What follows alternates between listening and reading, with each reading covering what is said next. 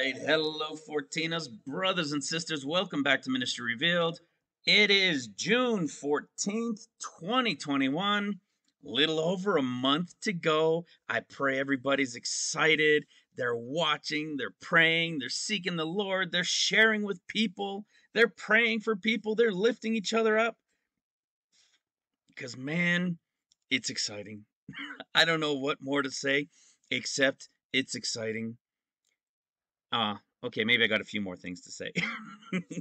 It's we're gonna go through some things here today, guys, that are just gonna be so awesome that when we look at them, we say, of course. Of course. All right. So there's going to be a couple things like that today where we're going to say, of course, when we talk about the whole Galilean wedding, right? We've talked about that before, the whole 13, 14-year thing. We'll save that towards the very end. We're gonna get into what do they call it? A controversy or people and scholars and biblical seminaries and the whole nine yards. They'll call what we're going to get into, they call it discrepancies, or you can't take these things literally. You're going to see something pretty awesome. And this one is going to relate to Judas. All right. We've shared a little bit about it. I told you that I would talk about it in an upcoming video.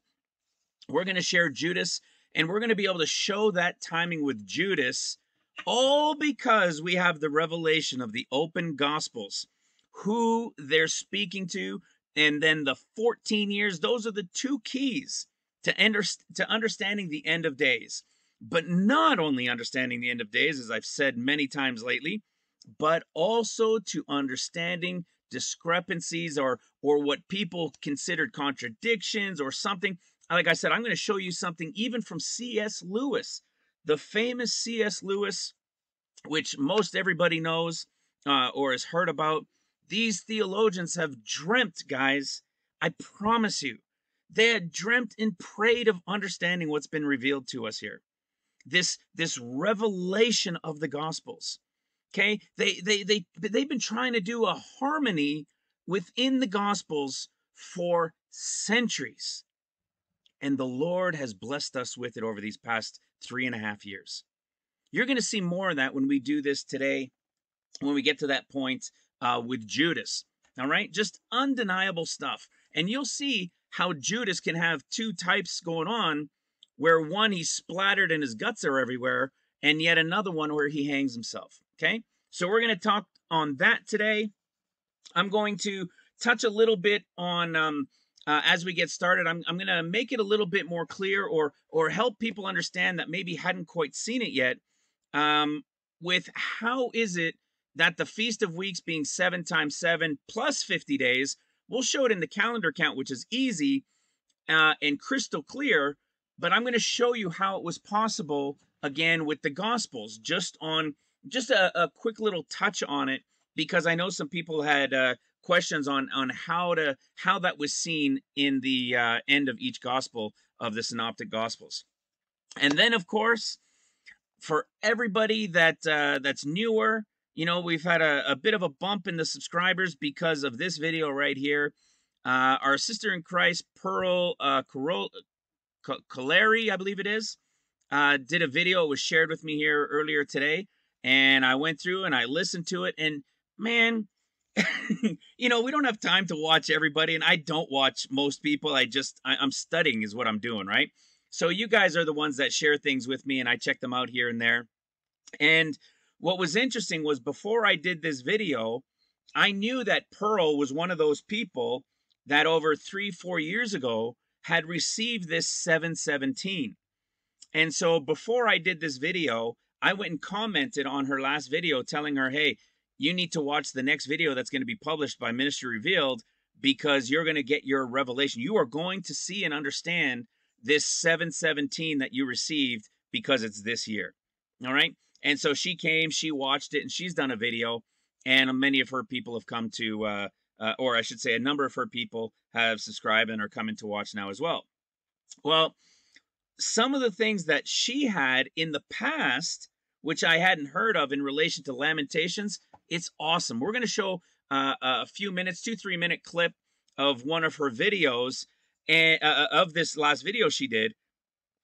And then you're going to see something within it that as soon as she showed it, I caught it right away, and it's in Genesis 1:1 to Genesis 1 verse 2.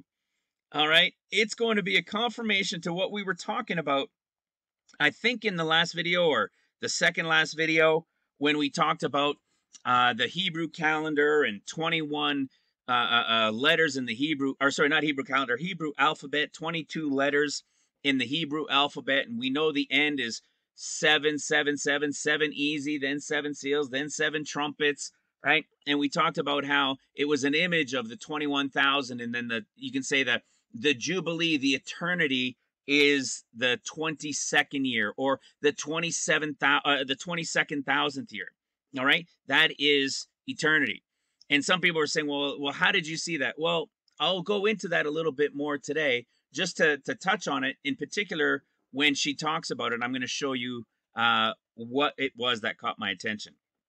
All right, so first of all, for those who were wanting this and were asking about it, I want to let you guys know they're all updated. They're not updated on the website yet, but you will find it in the description box under each video. Let me just click on this video so you guys can see. Go to the description box right here, and you will find all the links. Okay, thank you guys. For those that that stepped up and supported again, I'm very grateful. Thank you so much. You can, of course, go to Amazon, buy the book, buy the ebook or paperback. You can download the PDF for free from the website. But this is what I wanted to show you guys. So the 14-year timeline chart is now updated. The open books, chapters to years, there wasn't an update. Nothing had to move. It's just a change in the words from spring to fall. Israel is the timepiece. Again, it was just the changing of spring to fall in the wording. All right, so these things are now all changed, and you could find them in the description box under the videos. All right, so I wanted to share that with you. In fact, I'll show them to you just so you can see. Here's one. It's not usually in the description box. If anybody wants it, they could always email me. The email is in the description box under the videos. This is what we call the story, the whole story of the end times. All right, it's a 22-year story, just like the 22 chapters of the of Revelation, the 22 characters in the Hebrew alphabet. The revelation of it all is 7771. Okay, we shared about this recently. That revelation of Pi. Okay, that the menorah, the 7-branch menorah, and it's 7 almond buds, 7 almond buds, 7 almond buds, and then boom, one in the middle at the top. Okay, it's 7, 7, 7, and 1, and then they're on what? At the top of each one, there are 7, and there are 7 candles. What it is, it's 22 total divided by 7 is your base foundation for pi. All right, guys, it is built into everything. And this is one of the reasons that I believe the total is 21, 22 years, or 22,000 as well. Okay, so we'll touch on that a little bit when we get to it. But all I've done here was change where it said fall, I turned to where it said spring, I changed to fall. Where it said spring, I changed to fall. Now here's the thing, you'll notice fall feasts of 2021. Okay, and that's because trumpets doesn't always land in the fall. Okay, just like this year in 2021, it's not going to land in the fall. It's still going to be late summer. Okay, all the fall feasts this year are going to fall in summer. Okay, oh, just about. Sukkot will be the beginning of fall. Okay, but trumpets and Yom Kippur, they're still going to be in summer. Okay, so that's why I made a point of wording it the way I did. And so here you have, all we did was change it to fall 21, 22. Okay, so it's still all here. All the years are the same. It's just gone from fall to spring. From spring to fall, sorry. Okay, so you can find this, you can pause this, you can read this right here if you want. And here's the other one. Israel is the timepiece. Okay, this is something we've known for a long time as well. We've broken it all down from Psalms 90 and 10. That's what this is all about. And 2021, Feast of Trumpets, typically around fall. Okay, that's why you'll see fall everywhere else. It's really that time of trumpets. You'll see this confirmation of trumpets when we get to the end of today's video. Okay, you will see and you will understand from Matthew and the purpose of the wedding time that the whole thing had to begin at trumpets. That's one of those things you're going to say, oh, there it was the whole time. Okay, here's the other piece. I know people had asked about this. This is the tribulation timeline, we call it. There's a little wording down below that I've always had. I updated that for you guys as well. And you could see here, okay, the escape of the bride, summer 2021. Son of Man, the 40 days of the Son of Man, still summer of 2021. And the wording's all down here. The escape of the bride of Christ, spring of 2028, not the fall of 27. All of these things, everything is still in its place. It just moved. Like, see, when the Lord returns, instead of spring of 2034, it's fall of 34. You guys will see it, especially when you find out, as you guys all know, when the Lord returns, feet down on the Mount of Olives here, he hasn't returned at the end of 14 years. He's returned at the end of 13 years. Okay? The end of the story is fall 2035. So he didn't come at here at the end of 14. This is 13. And as you all know, the story is 6th, 7th year Sabbath, right? Sabbath year, and then 6th and 7th year Sabbath. In this 7th year Sabbath, though, is the final battle. He destroys and you can say cleans up, whoops them, right? Does everything he does, and then it's over at the end of 14 years. And you'll notice, so if it's fall of 34, when it's over, it'll be the fall of 35, 2035. Okay? And you're going to see that it always had to be. All right? Amazing stuff. And then in the chapters to years, thank you for our brother that updated this for me. Nothing, again, when I say updated, I don't mean everything was all changed around. I mean, all we did was change spring to fall. That's it. Okay? And I say fall feasts because, again, in not all cases do the feasts fall in the fall. All right? So that's all that's happened. So, with that being said, let's start where I usually start because there are new people, especially now. This right here, brothers and sisters, anybody that's new, it's called the Revealed End Times Study Note Series. This is the video or the series anybody new must come and listen to first. Now, I know you don't have to listen to every single one, but you must listen to the first and second 30-minute videos. In the description box, you will find this printout that I read from. You can print it out, you can make notes on it, or you can just read along and not download it, all right? Up to you. But it's 30 minutes and 30 minutes. This intro video, these two intros, will reveal to you who the Gospels are speaking to. That is the number one key the Lord revealed to me in September of 2017, when everything in my life changed on September 8th. That was the beginning of the revelation. You will see these, what people have thought as discrepancies, or maybe we shouldn't take the word, all literal because there's these discrepancies. They're not discrepancies. What they reveal is a different group of people he's speaking to at different times. And it's an application to the end of days, but it also helps reveal things in the was as well. Okay?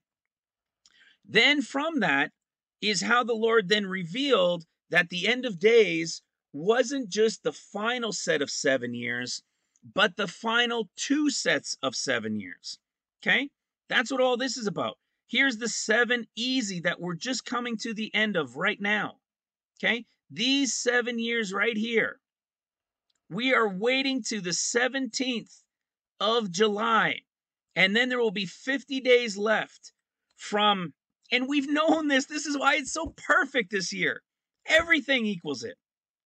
Okay? The last 50 days right here bring us from the 9th of Av to the year's end. Literally the 29th day of Elul, when the Holy Spirit will come at the year's end. The attack of Israel will follow. The second attack on Israel will follow. One will be at the beginning of the 50 days. One will come at the end of 50 days. And that second one will scatter them for the next 7 years because of their disobedience. That's why the temple won't get built till the first 3.5 years of trumpets. But seals is for the portion of the church that wasn't ready. The 90% that were sleeping. Okay?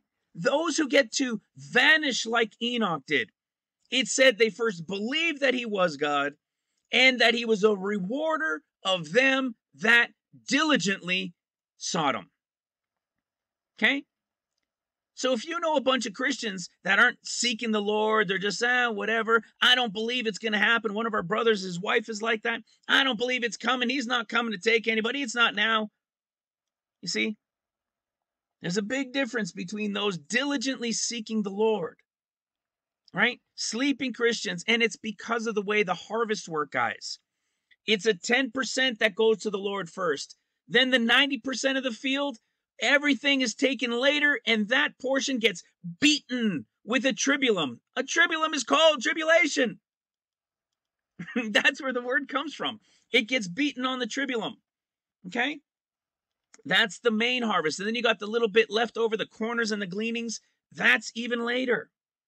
Okay? So right here, this is the final 50 days.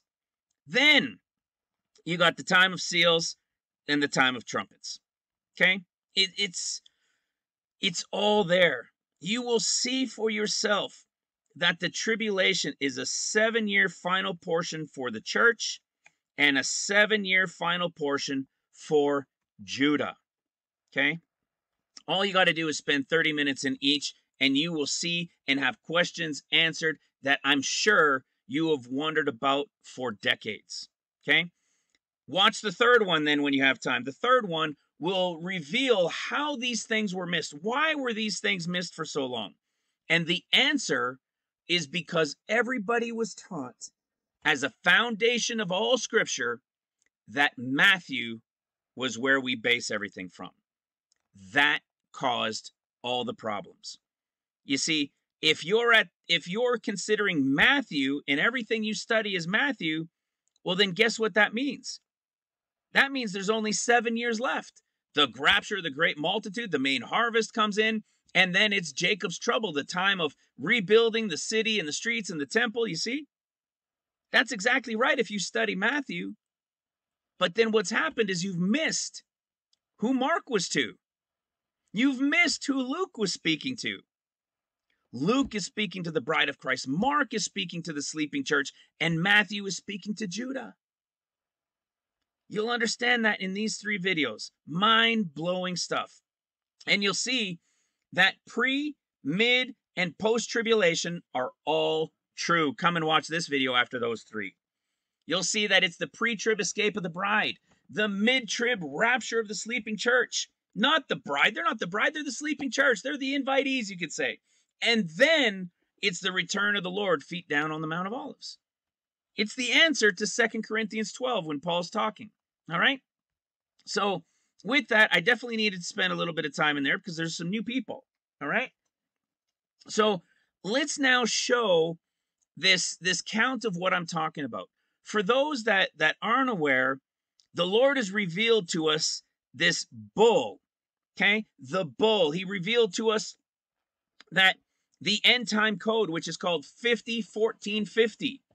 One of the Lord's names, one of the Father's names is Nun. And Nun, the 14th letter in the Hebrew alphabet, means, okay, the 14th letter, Nun, equals on their numbers, on their numbers, the 14th letter equals 50. And there was a revelation that we got that the Lord gave since last March. And in that revelation was all pointing to the bullseye, to the bull, to being right on target. It was all about the bull. And we've definitely figured out what the Lord was trying to tell us. Okay? Don't go watch this video for new people.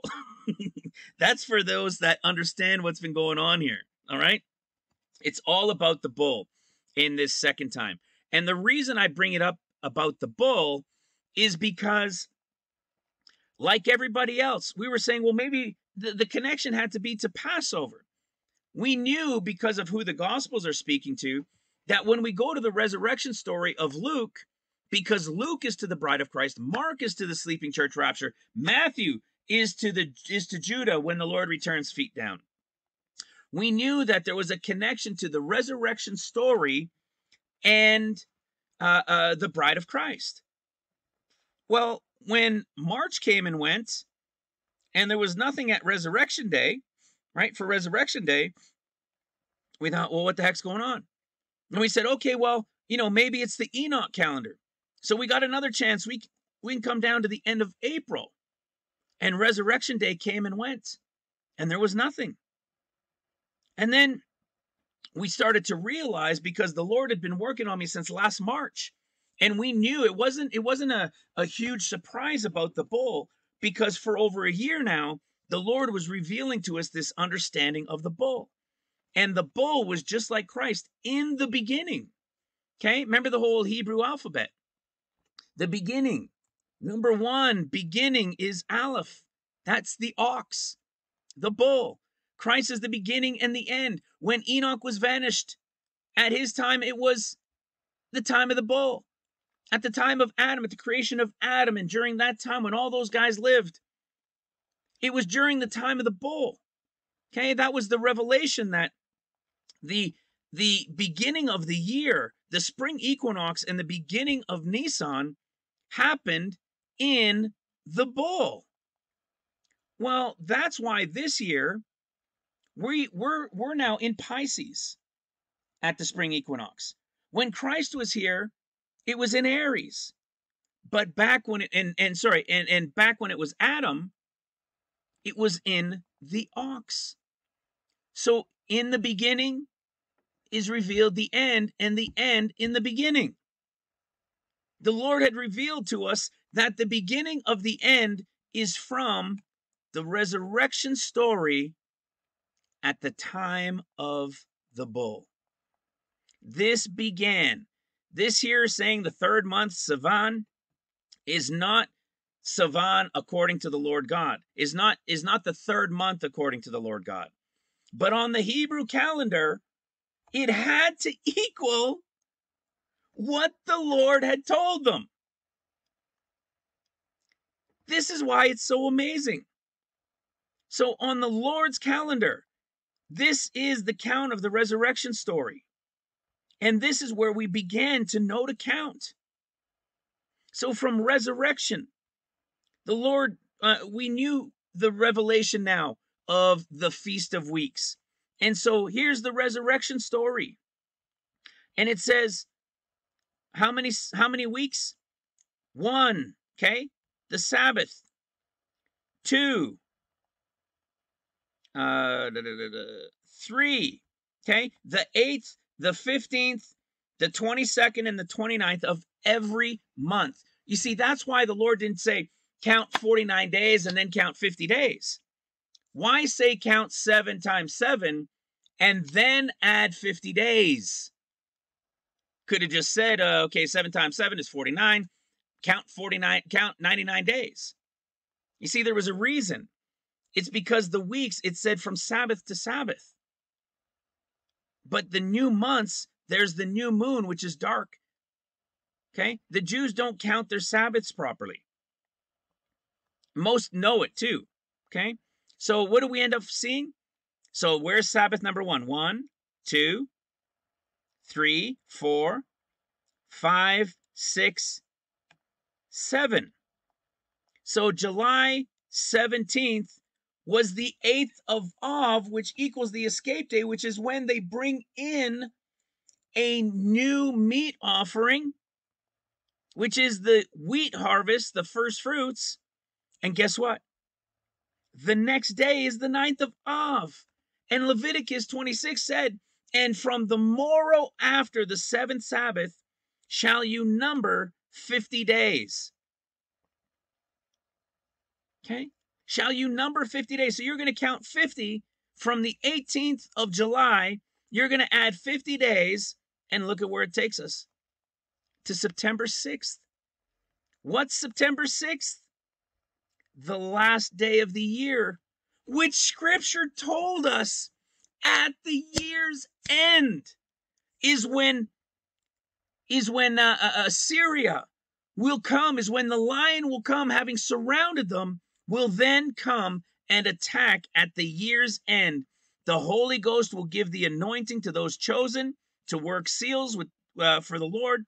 And then right here at the year's end, to the Feast of Trumpets, Rosh Hashanah, the second attack on Israel and Jerusalem will take place, and they will be removed from the land and scattered for the next 7 years from Jerusalem. The beginning of the year is trumpets. But do you see why it's so fascinating? Because there is no way, any possibility whatsoever, that if the count was from Nisan on the Hebrew calendar or from Iyar on the Enoch calendar, nothing would have equaled the count that brought us to 717, to which the scriptures told us the 9th of Av, the Israelites or the Jews would never, ever again observe. After having done it for 70 years, they will never again observe the fasting of the 9th of Av and the 3rd of Tishri, which is the Gedalia one, the fast of the 7th month. Like I said before, they put it at the 3rd day, but we know from having studied history that it actually happened at the Feast of Trumpets. Okay? They observe it here because they don't want it to coincide with the Feast of Trumpets, because that's its own celebration. So they moved it to the day after. But it actually happened on the Feast of Trumpets. You see what I'm saying? There's no way. Now you say, well, why was this so important with Tish B'Av? Okay? With the 9th of Av, when Israel's been destroyed and all these other times in history. Why did it matter for those that are new? Because the revelation of Zechariah that has 14 chapters is written to the Jews, is written to Judah. Hosea has 14 chapters as well. They're the only two with 14 chapters in all the Bible. And they're written to the Gentiles. Okay? When you come to here and you see in chapter 1, it said these 70 years. In chapter 7, it tells us those 70 years. So for 70 years, you fasted and you mourned in the 5th and in the 7th month. Meaning for the last 7 years, you have not done it because it ended after having done it for 70 years. That means that this time, right now, this year, they will not observe the 9th of Av, fasting and mourning, because they're going to be attacked. You follow? Now, for those that are new and they say, well, how is it? It's like Israel's already turned 73. That, you have to go watch another video. Go read Leviticus chapter 19, and you'll understand that for the first 3 years when they came into the land, they weren't allowed to take anything from it. Okay? It's because it's 3 years and then 70 years, everything begins. Okay? So 73 years had to pass, but really it's 3. And then the 70 began, and that's how we got that this year in the spring when they turned 73, they had completed the 3, they had completed the 70. Now it's all about where the Lord God is counting from. And how amazing is it that the revelation of the ox, the bull, the bullseye, and everything we were given then revealed to us the proper count for the Feast of Weeks of 7 times 7, then 50 days, and it literally gave us the beginning of the count to when the first attack would happen, to when the Holy Ghost would come, and the second attack would take place, and it would be the beginning of the 14 years. You know how awesome that is? It's impossible to have understood that count without understanding where the Lord God is beginning his count. You see, it still had to equal what the scripture said on their calendar. And it does. Absolutely 100% perfect. And equals his head of the year. You see, it's called Rosh Hashanah, right? The Feast of Trumpets is called Rosh Hashanah, the Jewish New Year. You see that? That is also the Lord God's New Year. This is where you see they changed from 5781 to 5782. So as much as the Lord God has Nisan for the beginning of the year, Rosh Hashanah was also a beginning of the year. And do you know what? Back in the days of Enoch, do you know when the beginning of the year was? Well, back in the day, it was Rosh Hashanah. The 7th month used to be the 1st month. Remember the whole clock thing we talked about a long time ago? 1 equals 7, 3 equals 9.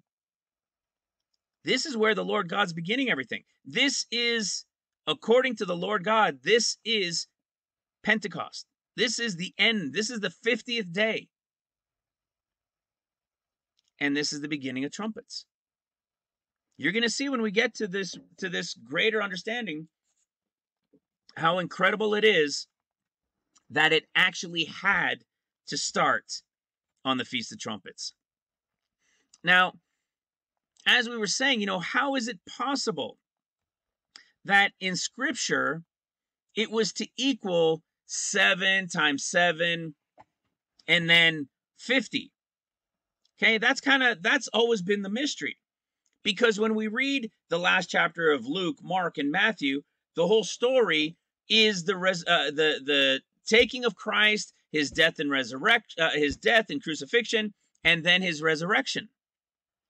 Okay, so it looked like it only pertained to when he resurrected, and then he was here for 40 days. But it's been completely misunderstood. And the reason it's been completely misunderstood is because we never understood how to properly count the Feast of Weeks. Remember, as we talked recently, it was because of Constantine. Because of Constantine, you know, whatever, 1500 or so years ago, it's because of that they removed the counting of weeks, and all they did was just number 50 days. They lost the first half in their history of 7 times 7, but they still call it 7 times 7, and then they just number the 50th day. Completely not what the scripture says. But now when you understand this, look at what this is telling us here.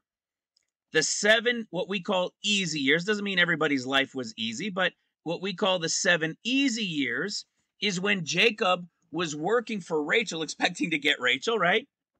But he got Leah. But he said those years flew by.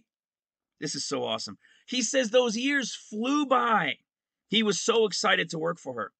So there's no tribulation in this time, just working hard to get the bride, and you're so excited everything just flies by. That's Luke. But you notice it's still a 7-year count. Then what? Then he gets her. The wedding takes place, and then his father-in-law also gives him Rachel after that wedding week. But he still has to put in 7 years for Rachel before she starts having kids. So what do we have here? Mark has a portion of time of 7, and then Matthew has a portion of time of 7. And what are these 7s? What are all these 7s? They are the true Jubilee count. Not there's Jubilee counts to when Jerusalem came about. There's all these different Jubilee counts. Right? My wife just turned 50. That's a Jubilee count for her. But there is a big picture Jubilee count. And that big picture Jubilee count lines up perfectly from Christ's birth to his coming return, and then the Jubilee which follows. So you see, it's these Sabbath years. These Sabbath year. We counted all of the Sabbath years since Christ's birth. And it lined up that we're now in the 7th. Yes, we're still in the 2020, 2021 range. Remember? Going fall to fall. Okay? Yes, we used to think it was spring to spring, but now we've got the revelation. Fall to fall. And then what happens? From fall of 2021, the 14 years begins. What are they? The last sets of 7. See, the last sets of 7 since what? Since the last Jubilee. See?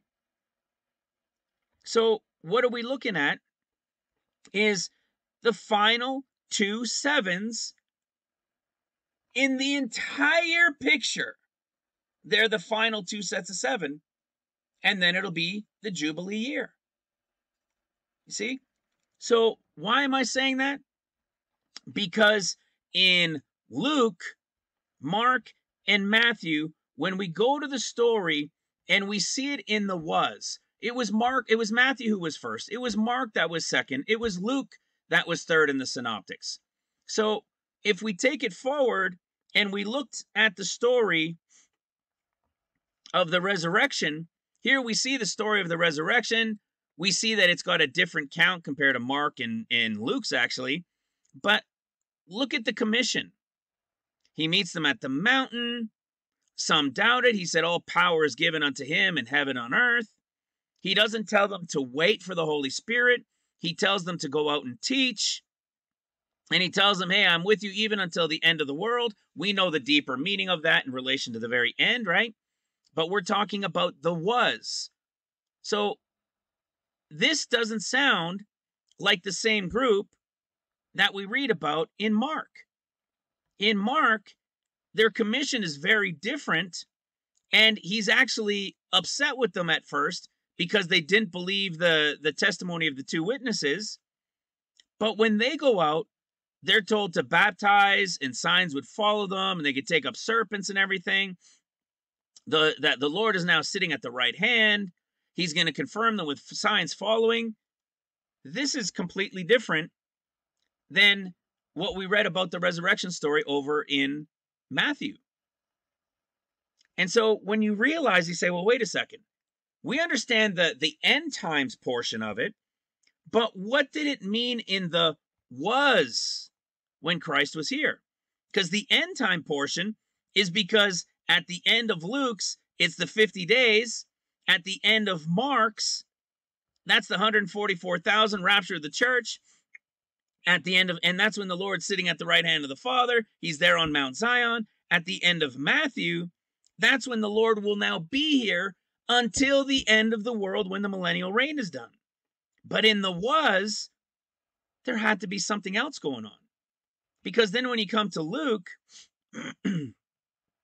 this is in Luke, it's the only group that he tells them they have to wait until the Father, they have to wait for the promise of the Father that will anoint them, right? That's when the Holy Spirit comes. So we know it's the reference to the 50th day.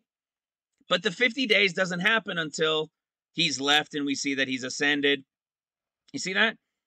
So this is the only group that's told 50 days to wait for the Father. And what they're told is completely different from Mark and from Matthew. The revelation of this was what? Well, in the end, it goes in reverse. It's Luke, Mark, and Matthew. So it was 7 times 7 or 7 and 7. And then Luke had the 50 days. Well, in reverse, look at what we have. The 50 days of Luke, 7 and 7, but not in a day week count, but in the year count. So it starts with the 50-day count, 7 times 7 in the year count, and it will end with a 50 Jubilee. It's all in order. This was a huge, huge revelation. It was the answer to the Feast of Weeks. But the way it all came about, for those that are newer, is right here. 1 Corinthians 15:4 through 8. Okay, here's the resurrection. He rose on the third day, and it says, and that he was seen of Caiaphas, then of the 12. And it says, after that, he was seen of a larger group, and after that, he was seen of the apostles. Well, hold on a second. We've been taught that that resurrection story was all the same 12 people in the 50-day portion of him being there for 40 days and then leaving to the Holy Ghost. It's not. Luke's portion was. This is Luke's workers group right here being chosen to work seals. So in the was, it was the 12. That's Matthew's group. Then the greater portion, the larger number, that's the end of Mark's group. And this, after that, was Luke's group. These were the apostles anointed and those disciples that were with them. So in the end, what is it? It's one born out of due time, the Enoch escape of the bride. It's the apostles that will be anointed. And then at the end of seals, it'll be the 144,000. And at the end of trumpets, it's the heads of the 12 tribes who go out during the millennial reign. It was all revealed in order, forward and backward. That was the whole revelation of this mystery, of the ministry. It was forward and backward. What was in the beginning will be in the end. You see, we got that scripture. We all know that one too, don't we? The thing that has been, Ecclesiastes 1:9, the thing that has been, it is that shall be. And that which is done is that which shall be done. There is no new thing under the sun. Hello. See that? There'll be nothing new. What was will be. The end is in the beginning is in the end. It's incredible.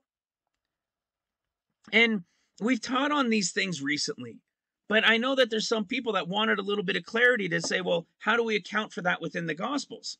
The Gospels makes it look like it's the same story of the resurrection, right? That it's resurrection, he resurrected on this day, he resurrected on this day, and then these things began. But clearly, there were different groups. The wording is different groups. Where they meet is different groups. What they're commissioned to do is different. But it wasn't until 1 Corinthians 15 that we were revealed that, in fact, they were three different groups. Okay? Now, this leads us in to this video and what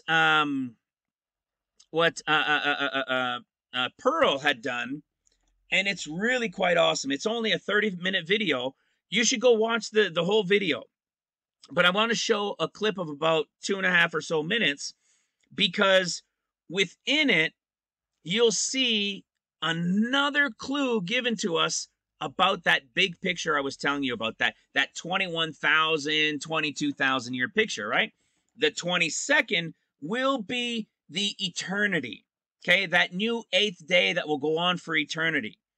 So that means there are 21,000, 7,000, 7,000, 7,000 that were from the beginning. Just like there was 7 years, 7 years, and 7 years.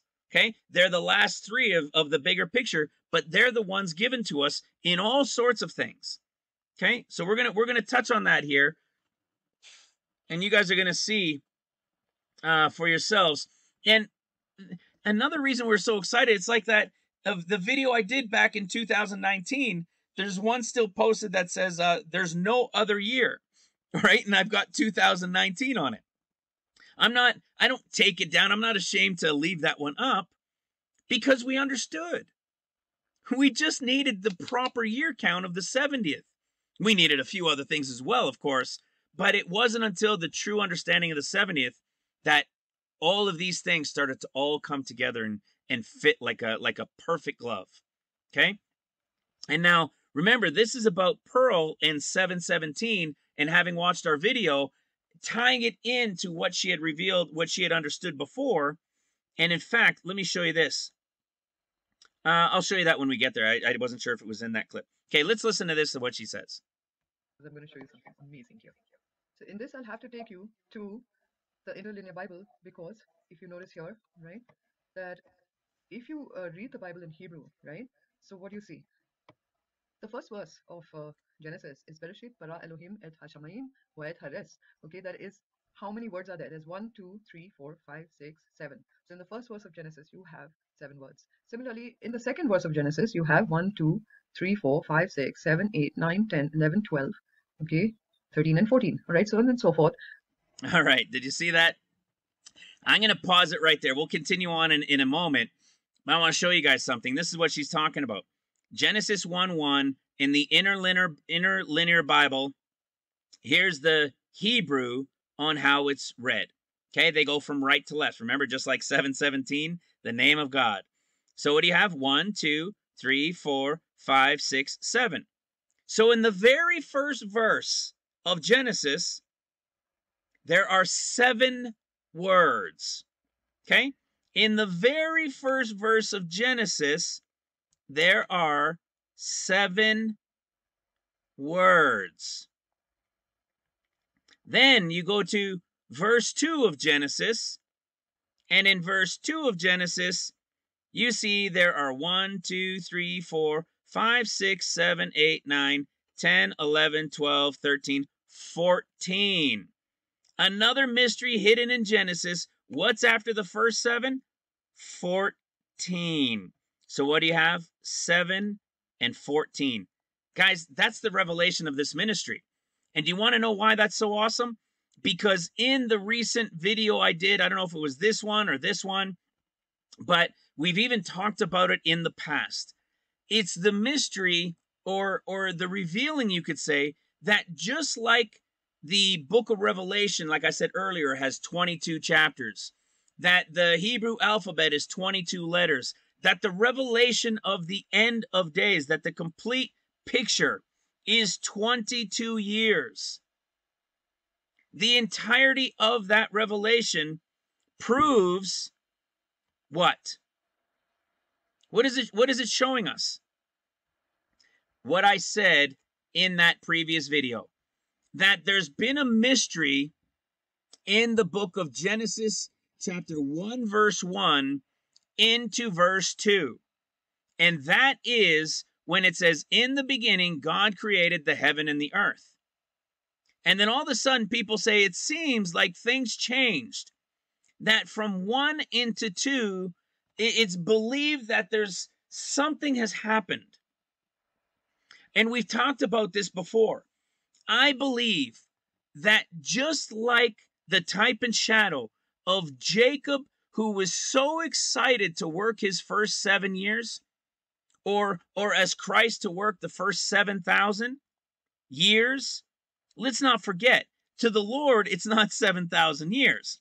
It's to man, if we were in time as we are now and we were looking at it at creation, we would look at it as if it was 7,000 years. But remember what we were told in 2 Peter 3:8.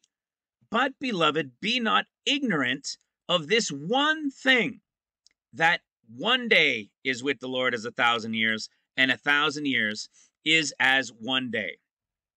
Okay? Meaning that this creation of heaven and earth was a 7-day process, was to us what would have appeared to be 7,000. But the Lord, you see, because this is Jesus' name right here, the beginning, the first fruit, 72:25. In Christ, God created the heaven and the earth. So Jesus made that creation of the heaven and the earth. He did it. And it was a total of 7 days or 7,000 years to us. This has always been a mystery. Well, it would appear that we could prove it. Because not only does the end reveal the beginning reveals the end. Do you follow? 7 and 14. 7 in the first portion of creation, 14 in what followed. And what revealed at the end? 7 and 14. It's the answer. It's another piece that we can add to the answer. How is that?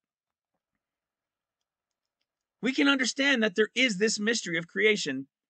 The end reveals it, and Jacob helps us confirm it as well, on top of the count of the number of words in Hebrew from verse 1 to verse 2 in the beginning. I find that fascinating, just fascinating. Well, now watch what else Pearl has. Listen to this. I plotted the verses, okay, and the number of words. And what did I find? I found that Genesis verse 1 had 7 words, Genesis verse 2 had 14, 3 had 6, 4 had 12, 5 had 14, 6 had 11, and 7th verse of Genesis had 17 words. This is not Now, so this was something that she discovered after watching our last video, Ministry Revealed, the 717 video. But what it does is it confirmed what she had found 4 years ago in the story of Lamentations.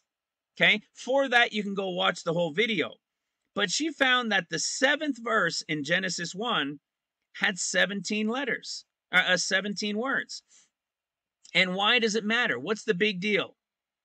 Because it said, God made the firmament and divided the waters which were under from the firmament from the waters which were above the firmament. And so it was. This is why I'm telling you, you want to go watch her video, because her revelation that she had of this whole count from Lamentations, it's so awesomely connected. What she had in what was revealed in Lamentations and what she put together was the story of when the Lord would take his orphans and divide them from the waters below and place to the waters above. And in Genesis, it's 7:17. But do you know what the book of Lamentations and where it's talking about this in Lamentations? Is they're lamenting and they're crying because of the destruction of the 9th of Av. Hello! It's so crazy. Man, it's awesome. Let's keep listening. a coincidence, my brothers and sisters, okay? Because what does that say? The Genesis, this verse, it talks about, and God made the firmament and divided the waters which were under the firmament from the waters which were above the firmament. And it was so. It's talking about a division of waters. Okay, what did we find in the code in Lamentations? We found that the same message was given, that God, to remember the inheritance of the orphans, our Father, our God, will be dividing the waters above the world, right? Above Egypt, this world. The Father Abba and Yeshua, the servant of servants, will take the souls who are naked and dress them to be his bride. And the same thing is quoted in Bereshith, because in Bereshith, verse number 7 gives us this, right? How amazing is that? Okay, verse number 7 has 17 words in it, in the Hebrew, in the Torah, all right? Genesis 1:7 has the code 717, right? Now, I hope this blows your mind, Brother Alain, and all those who are part of the Ministry Revealed. So these are the 3 sets of codes. That's awesome. Another 717 code, splitting the waters from above from the waters below, that equaled what she found back a few years ago in Lamentations. And the revelation of it was when God would take those orphans and separate them from the waters above, from the waters below to the waters above. And as I just said, they were mourning this right here. Man, you see why this stuff is so exciting? It just, you think, what more is the Lord going to give? How is this possible to get any more? But at the same time, of course, we know the Lord can do this all day long for eternity in his word. Mystery upon mystery, things hidden within things hidden, revelation upon revelation. But I'll tell you what, all of it, every last single bit of it, all of it, is equaling 717 of 2021. Every single piece. Every little mystery we were trying to tick off, every piece that we did understand, but we hadn't gotten the year. We were trying to see, well, how would the count equal to us going before the 9th of Av attack? Is going to be like 50 days or 40 days before, and then the attack of the 9th of Av, is there going to be 2? It wasn't fully lining up until finally the Lord revealed why he was giving us the bull. Incredible stuff. All of this couldn't have happened, guys. Oh, people are getting dates and they're getting numbers or they're getting events and things happening. And it's what happened with Pearl, right? With Pearl, like I said, I think she was looking at a rainbow with her daughter or something, and she audibly heard 717. And that was a few years ago. The problem is, we love those things, but now you got to figure out what the mystery is, right? So I think hopefully, prayerfully, as she helped give us a little bit more energy as well, that in showing that there's even more connected to it, I pray that these have given her the strength to keep pushing forward as well and understanding that we are here. This is it. All right. So now we've got the big picture for real. Now we've got the in-between picture. And now let's take it a little bit more forward. And let me show you something that's really awesome.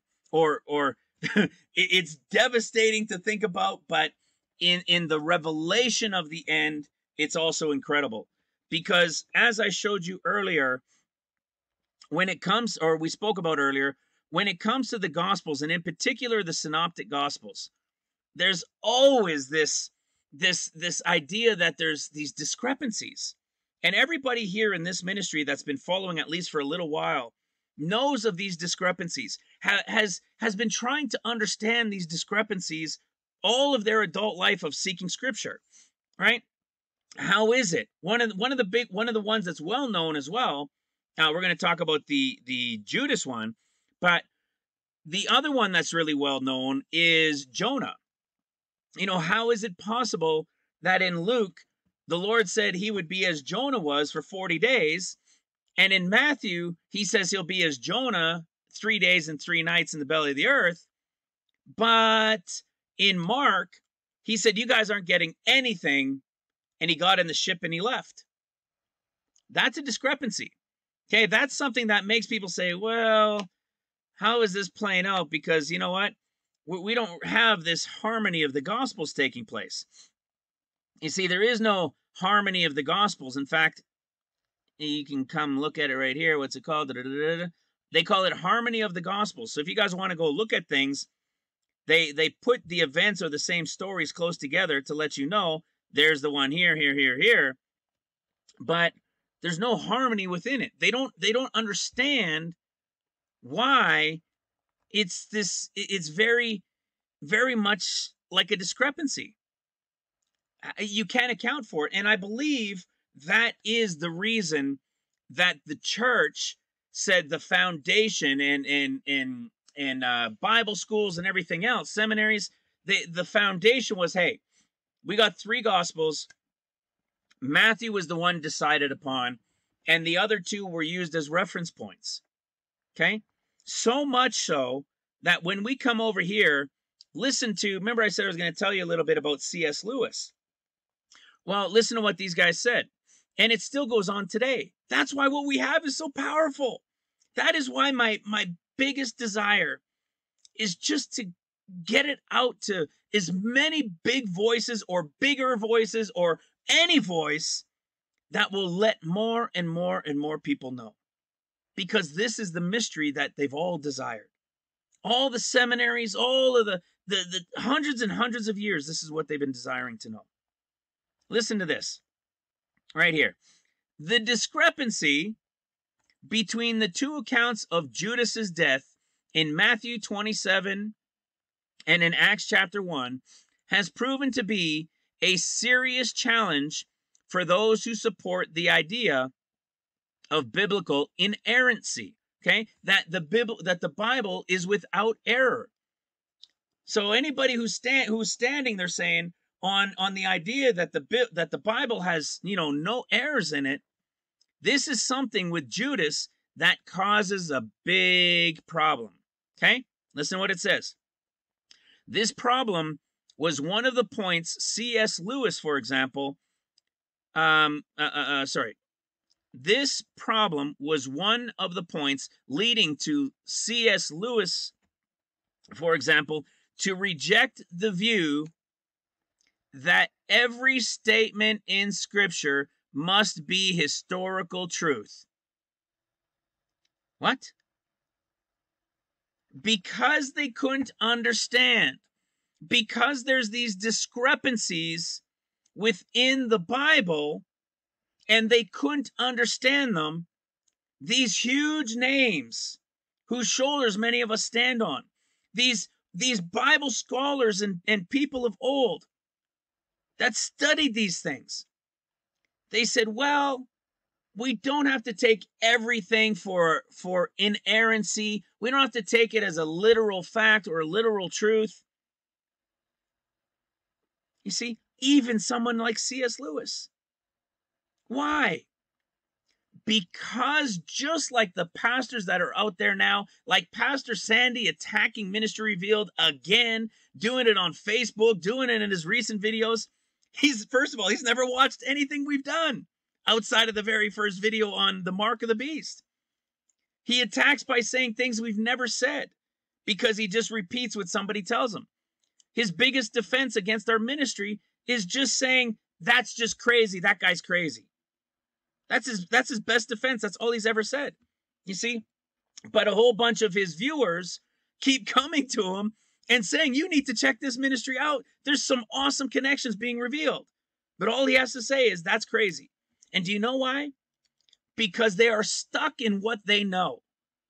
They know Matthew. I'm not against Pastor Sandy. I'm sad and I'm disappointed and I'm hurt, but I don't hate Pastor Sandy. He's a brother.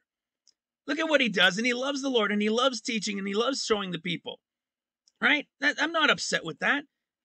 I don't like his attacking because he won't take the time to at least watch those 2 30-minute videos and humble himself to pay attention as he does. It's the same thing. Do you see what was going on in this statement back then? Because it wasn't understood. Man says, well, we don't have to take all of it as actual truth. We don't have to take all of it as inerrancy. We don't have to take all of it as literally happened or maybe will happen. Hello. That's what these pastors are doing today. That's what many of these other teachers are doing today. They will literally read Daniel chapter 12, verse 4, that in the end of days, the books would open. They literally read from it. And then somebody presents them the books being opened, and they just say, you're crazy. I don't have the time. You don't know what you're talking about. They're doing the same thing. They think that everything is already understood and that nobody will come with anything else to be understood with greater understanding. Yet they read that same verse from Daniel as everybody else does. You see, they get caught up in thinking, well, we already know it. Why else would C.S. Lewis have said a statement like this? To reject the view that every statement in Scripture must be historical truth. He rejected that every statement must be historical truth. Because the thought is, we are so well versed. We know the Scriptures like the back of our hands. So it must be a discrepancy. It must not be literal. Don't share this stuff with me. I already know it. There's no way it could be who the Gospels are speaking to in 14 years. You see? Maybe that's why all you guys are listening. Maybe that's why we receive the truth. Because we were all seeking to understand those things and not just reject it because of inerrancy or not perfectly accurate or whatever the case may be. None of us thought that we just knew everything. We followed where the Spirit was leading us in the Scripture, and it is the Spirit that led the entirety of this ministry. Oh yeah, we get excited and see dates along the way, but that's what watchmen do. They have to call it out. But the entire revelation of the story of the end has been revealing itself since September 8th, 2017.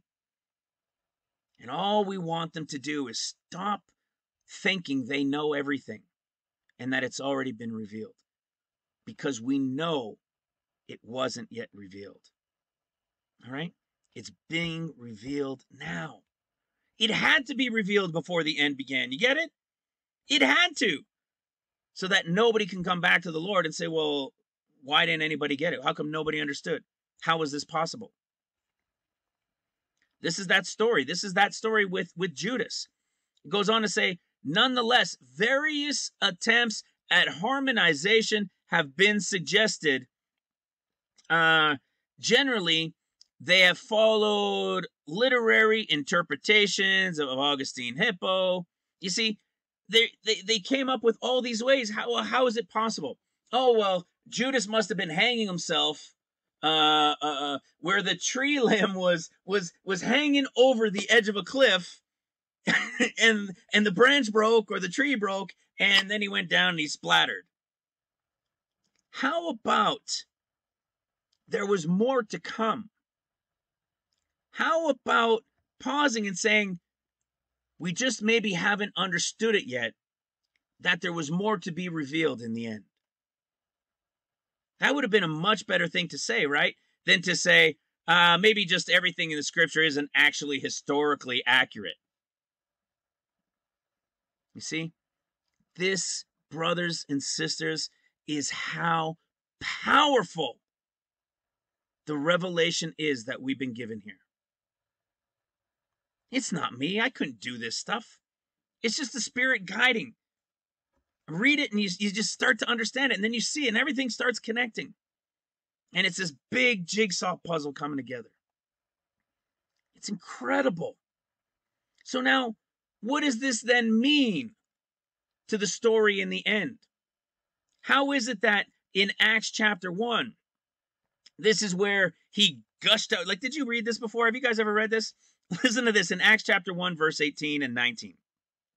Now this man purchased a field with the reward of iniquity, and falling headlong, he burst asunder in the midst, and all his bowels gushed out. Oh man, that's pretty descriptive, right? And it was known unto all dwellers at Jerusalem, insomuch as the field is called in the proper tongue Akladama, that is to say, the field of blood. Now, this is the one that has already happened. Of that, there's no doubt. We know this is the one where it's happened. The issue now is, what about what took place in the Gospel of Matthew?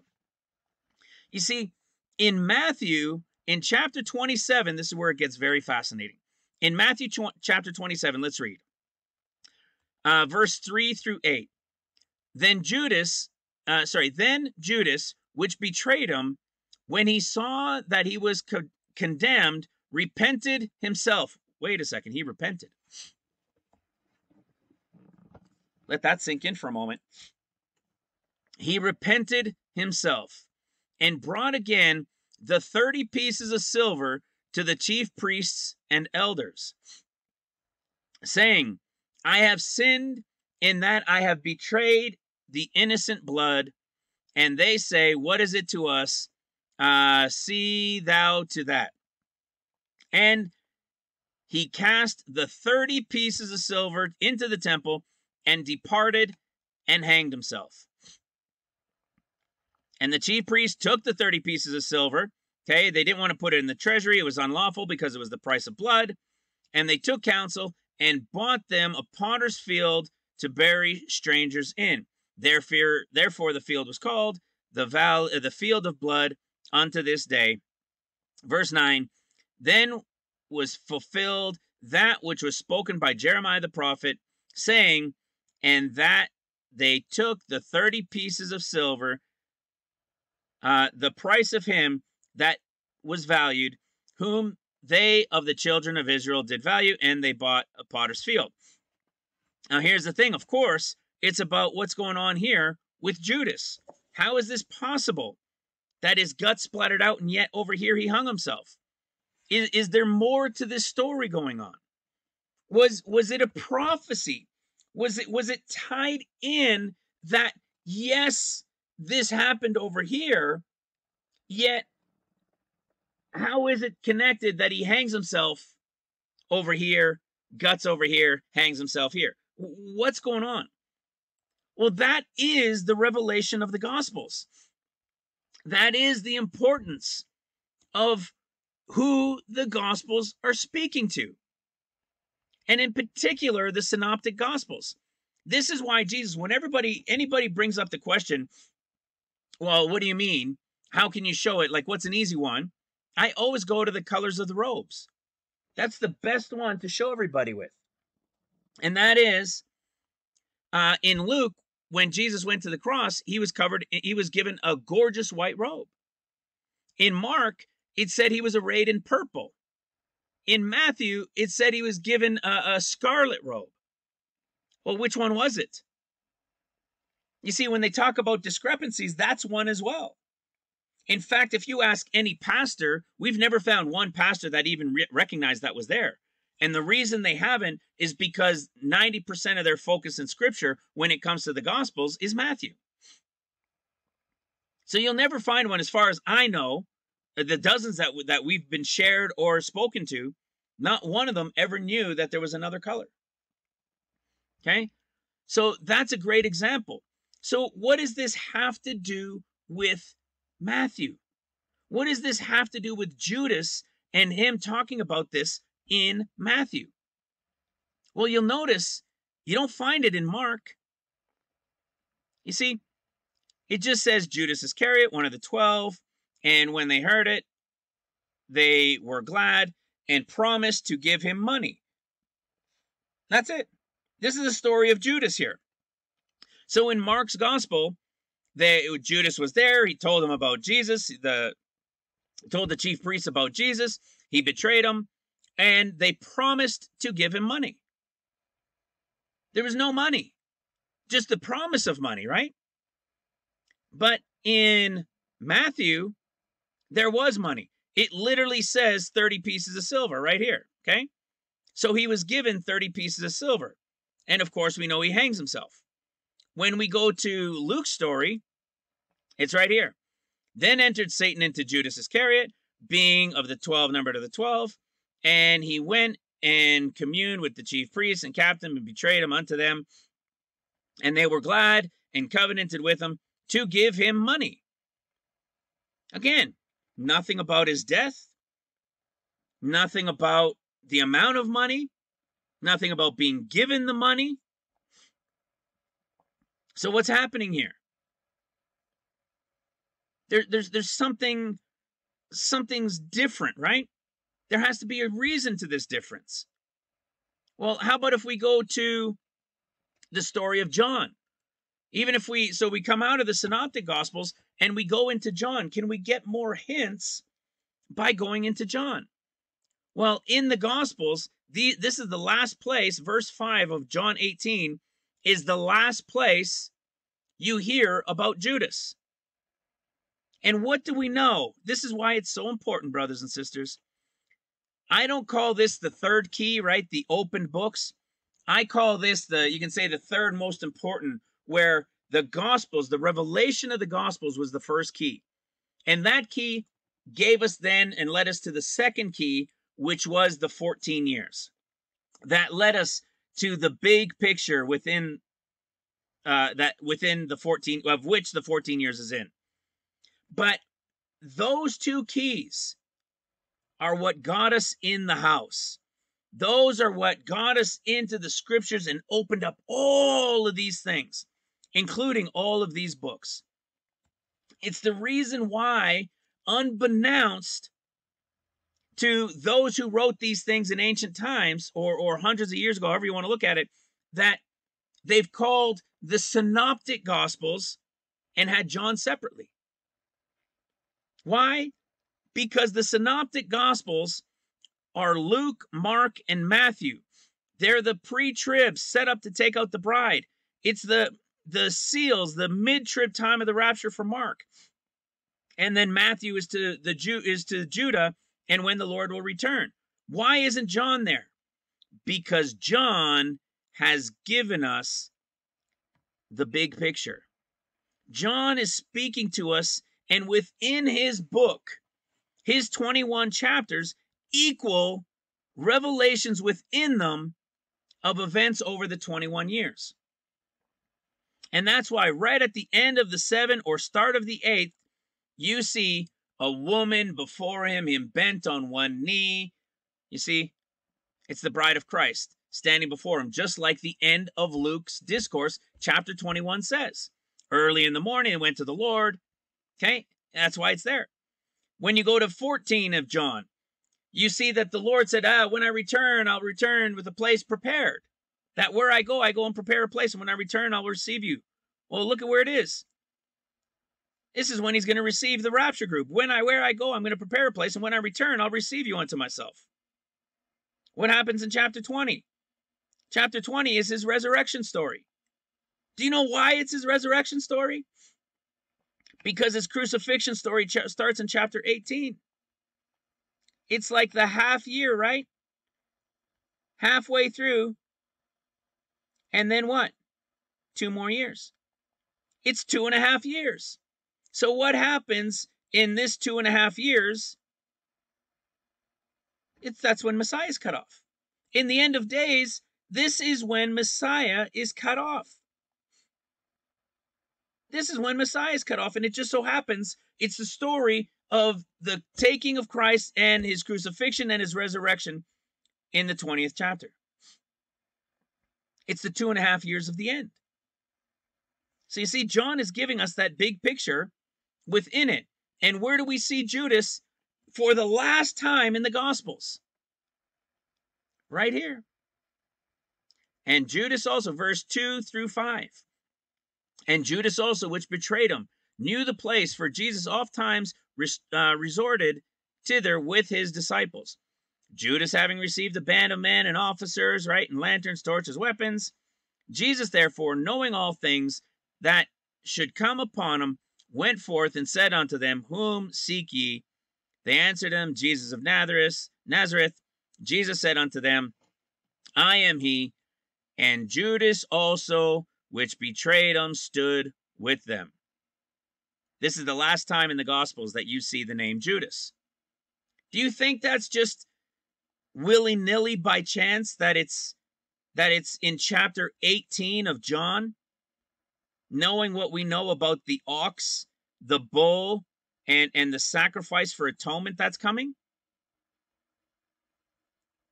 This is literally the year. Right here. The 18th chapter is literally the timing of the sacrifice of the ox. After the city and the streets and the temple have been rebuilt for 3.5 years, then it's time to sacrifice the red heifer. So where are we at? Chapter 18. Where does Judas end? In chapter 18? Well, what's he doing here in 18? If really in Acts chapter 1, which is where he was killed the first time, or where he killed himself the first time, which was that valley of blood because his guts splattered everywhere. Why do we see his story in John 18 when we know John is the revelation of the end of days? Is there a mystery? You think maybe there's a mystery that these guys didn't understand? That we were willing, we were open because we were seeking the revelation of the Lord? And that we received keys and all these books began to open? So we can prove this even further. We should be able to confirm this in another book. But more than that, what period of time is this? This is Matthew's time. If this is Luke's time where the Holy Spirit has been working to wake up the bride of Christ, okay, which is what this is, and then the bride leaves, the Gentile bride leaves, then you've got 14 years. The first 7 are seals to Israel/sleeping church, right? The world, you could say. Then you've got the 7 years of trumpets, which are to Judah. And what do we know? Everybody who studies with the foundation of Matthew, they think the tribulation is only 7 years long, and it's going to start with what? The rebuilding of the city and the streets and the temple for 3.5 years. Well, that's exactly correct. The problem is they incorporate it with the time of seals, and so they tell everybody that the Jews are going to fall for the Antichrist because it's the Antichrist that's going to build the temple and then stand in it and declare himself God. What they've done is they've combined the 7 of seals with the false prophet and Antichrist to the time when Christ is here on heavenly Mount Zion and the city and the streets are being rebuilt in the temple, to the time when Satan's going to be kicked out, having lost his battle against Michael and his angels, and the last 2.5 years to the end of 20 or the end of 13 is where Satan will have stepped in after Messiah being cut off as the red bull sacrifice, you see, as the red heifer who has to be 3 to 4 years old, which is exactly 3.5 years at the time of his cutoff. So we should be able to prove this in a couple more places. We should be able to find another confirmation within the open books, and we should also be able to find it because the relation is trumpets time, and trumpets is to Matthew. You see where I'm going? It's not too hard to see where this is going, right? It just said trumpets time is to Matthew, and the mystery of the hanging is the one that really isn't understood yet. Where is it speaking about? Matthew. Matthew is the one that talks about him hanging himself. Matthew is the one that talks about him receiving 30 pieces of silver and having them bought a field and so forth. This is where you get all the details in Matthew. Do you think that it's just lacking information in the other two, or was it put into Matthew with greater detail for a reason? The reason was the revelation of the open books we've received. You see, the revelation is how John is the chapters to years. It's the reason why he's here, because this is Matthew's time. So in Matthew 27, talking about what? Well, look, it's when they came to take Christ. So it's when they came to take Christ. When we go to John and you go to John chapter 18, what's happening? It's when they came to take Christ. And do you notice that in Matthew, Mark, and Luke, the resurrection story is always in the last chapter? But don't you find it interesting that in John's gospel, the resurrection story is in chapter 20? Why? Because it's 2.5 years is the representation. Christ was taken, crucified, in the tomb, and resurrected after about 2.5 days. And the story and the type and shadow of the end of days is the 2.5 days as 2.5 years. That's the story. That's the revelation, brothers and sisters. Judas and this inerrancy, biblical inerrancy that they couldn't understand, or that their historical accuracy maybe just isn't that everything is true. No, it's that the understanding wasn't yet given. That's the answer. You know, we can prove this out even a little bit more. I think you guys know that. Those that have been watching for a little while. Remember Zechariah? We know Hosea is written to the to the Gentile, and we know that Zechariah is written to Judah.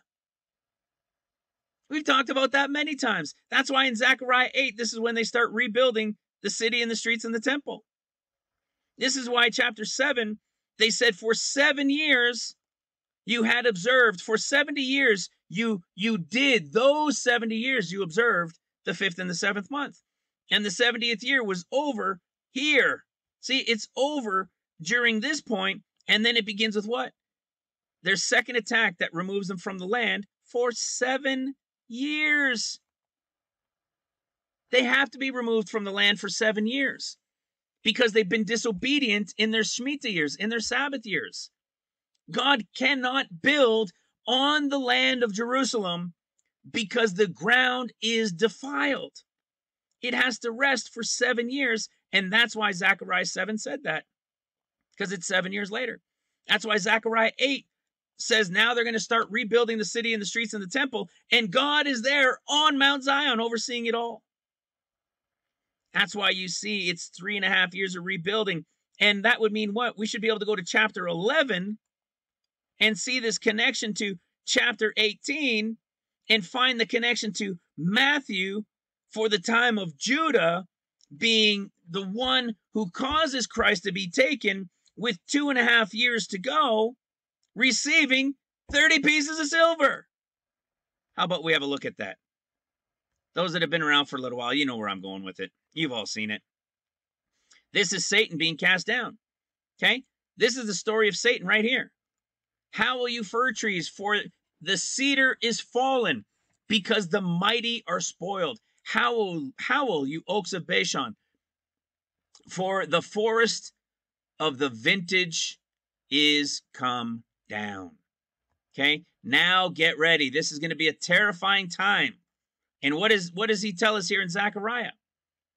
That 3 shepherds also I cut off in one time. And I will not feed those that die, let them die. Those that are cut off, let them be cut off. And let the rest eat everyone the flesh of another. This doesn't sound like a time when Christ is going to be here and the city and the streets are being rebuilt, right? That's because it started here. 1, 2, 3, and halfway through this year, this chapter 11 is when Satan's cast down. And so what does Jesus do? This is what we're being told, right? This is all prophecy. And I took my staff, even beauty, and cut it asunder, that I might break my covenant, which I had made with all people, and it was broken in that day. Why did the Lord break his covenant? Because Satan's been cast down. He has to break his covenant. He's about to be cut off. This is exactly the story that's taking place about him being cut off. So now let's confirm this.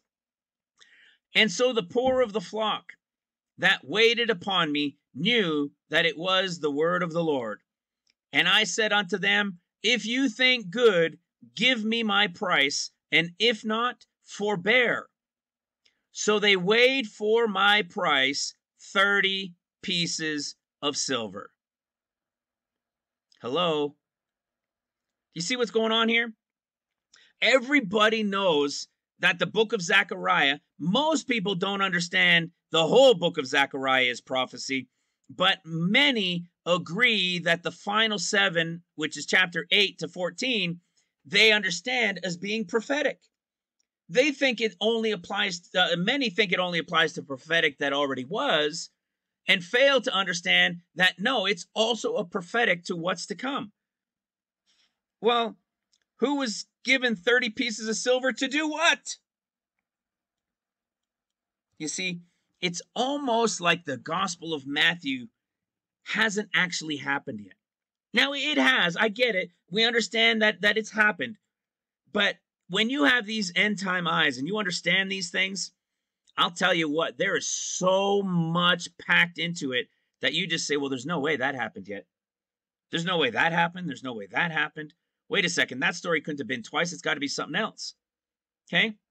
And just like we did with the story of Jonah in Luke, Mark, and Matthew. You know, Mark, he said nothing and he left. But in Luke, it was 40 days. Everybody thinks that meant Jesus' resurrection. No. It hasn't happened yet. But they think it has, but it wasn't. It was prophetic. Because he said he would do as Jonah did. At Christ's resurrection for 40 days, he didn't do as Jonah did. And in Matthew, it says that it was 3 days and 3 nights in the belly of the earth. Jesus wasn't 3 days and 3 nights in the belly of the earth at his death and resurrection. From his crucifixion to his resurrection was only about 2.5 days, of which only a day and a half was in the grave. So it was prophetic. It hasn't happened yet. But you see, in these discrepancies, the church tried to make something fit, because they know that, okay, it was about 3 days he died. It was 40 days when he resurrected. So one is that, one is here. But then they're still left with Mark in the middle. Why was Mark not given anything? because the prophecy, the prophetic portion of it, was that Mark would not receive a sign. And at the end of seals, at the end of 6 years of seals, into that 7th year Sabbath, in the time that they're going to be raptured, they're not going to know when the rapture is going to happen. That's why. The other two, there's 40 days after, there's 3 days and 3 nights. They're prophetic signs. Listen, let's continue here in Zechariah 11:13. And the Lord said unto me, cast it unto the potter a goodly price, that I was praised at of them. Did you hear that? The Lord said unto me, oh, I think, Tabitha, you might like this one. Listen to that wording. And the Lord, Father God, said unto me, cast it unto the potter a goodly price, that I was prized of, that I'm just highlighting this from my own memories, that I was prized of, hear that, of them. The Lord God Father said that I was prized at of them. And I took the 30 pieces of silver and cast them to the potter in the house of the Lord. Meaning what? It must have been built. Well, of course it was built. It began back in chapter 8, 3.5 years earlier. It's all there, guys. It's all there. And then you get the woe to the idol shepherd. Why do you get the woe? Because it's the time of the first woe. All right, the 5th trumpet, the first woe. This is the revelation of why he, in Matthew chapter 27, hung himself. Why Judas hung himself. It is not a discrepancy. It's a revelation that had not yet been revealed. It was understanding that just as Daniel was told in chapter 12, verse 4, Daniel, I know you don't understand these things. You've understood these other things, right? And then Daniel, right towards the end of 12, I don't understand what all this is about. And he says, don't worry, Daniel. These things aren't for you to understand. You'll be resurrected at the end in the last day. You'll stand up in your plot. Okay? But these were reserved for a time of the end, when the books would open. You see? Zechariah 11, John 18, Matthew, Judas' betrayal, the bull as the red heifer that has to be the atonement for the Jews, that has to be 3 to 4 years old. How about 3.5 exactly? And he becomes what? The atonement. Well, did you see that? It's in what? John chapter 18. I think we covered that in the last video, didn't we? But we never covered John. We covered other things about 18. You remember that? This is the 18th letter of the Hebrew alphabet. You guys remember? The reason why it's 22 letters long? Do you remember the 18th letter is Sadeh? Remember what this 18th letter, you see here it is right here? 18th letter, Sadeh. Look at what it means. Look at one of the understandings of it.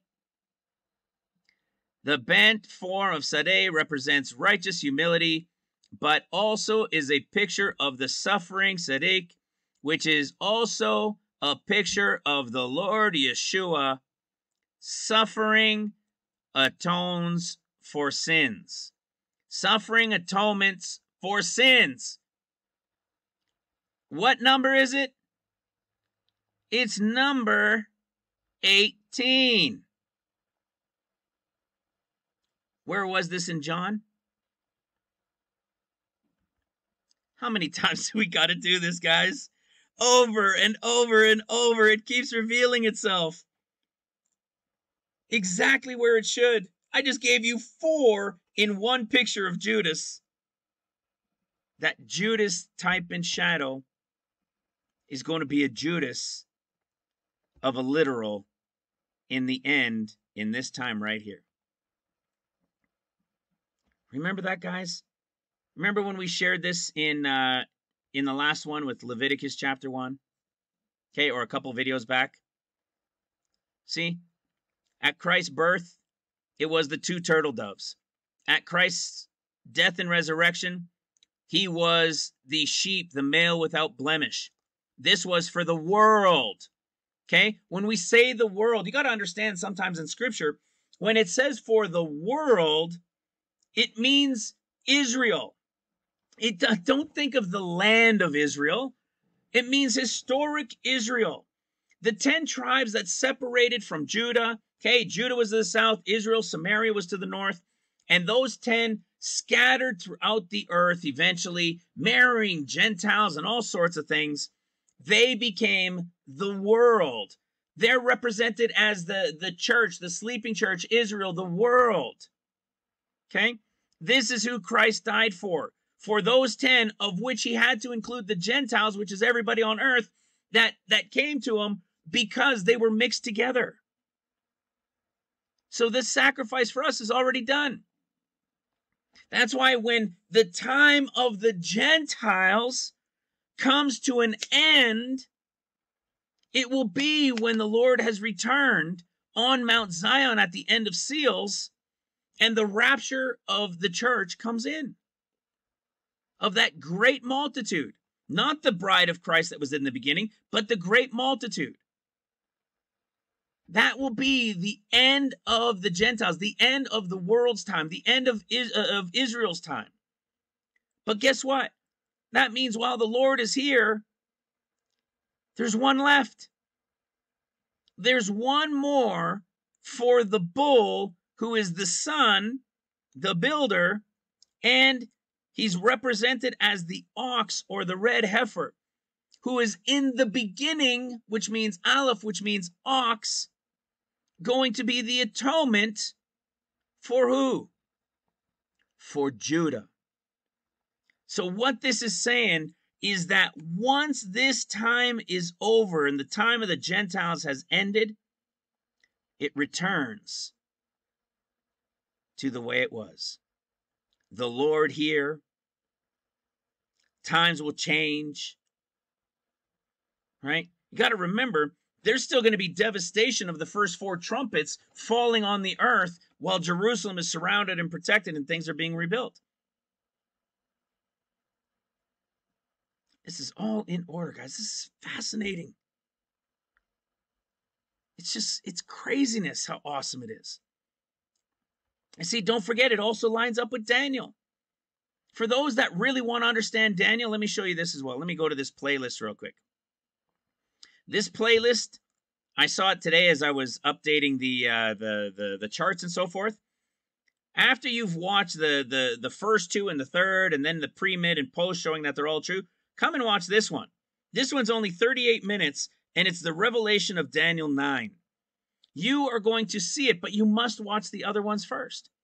You're going to understand Daniel 9 isn't the story of just one set of 7. Let me rephrase that. It is the story of 1/7, but it's the second 7. And what's happened is the understanding of it was missed because they didn't count the weeks as years for the end. You see, when 70 weeks are accomplished, guess what? Now they're accomplished. They're coming to that point of where the Lord God's counting from. So what happens? 70 weeks as years. Going forth of the commandment to restore, that's because of the attack we told you about. That's going to happen, the escape of the bride. It'll be the first attack. Then at the end of 50 days, the Holy Ghost is going to anoint the group that's going to work seals. And it will be the second attack that will then have them removed from Jerusalem, as I showed you, remember? It'll have them removed from Jerusalem for the next 7 years. It'll be vacant because the land is defiled. Well, here's what was missed. There's going to be a commandment to restore it after that first attack, but at the declaration to restore, the second attack by Ishmael is going to come. Okay? By Syria is going to come. And look at what happens. For 7 weeks, as years, it's not going to get rebuilt. So, yes, this is only talking about a 7-year portion for the rest of it, but what's been missed this entire time by scholars and everybody else is that this is the first 7, and it's not talked about because it's to the Gentiles, it's to Israel, it's to the world, and during that time, nothing is going to get rebuilt. They're not going to be rebuilding the city and the streets. It's not until the second half, after the 7 weeks as years, that for the next 3.5, the city and the streets and the walls are going to be built even in troublous times. Who are they going to build it to?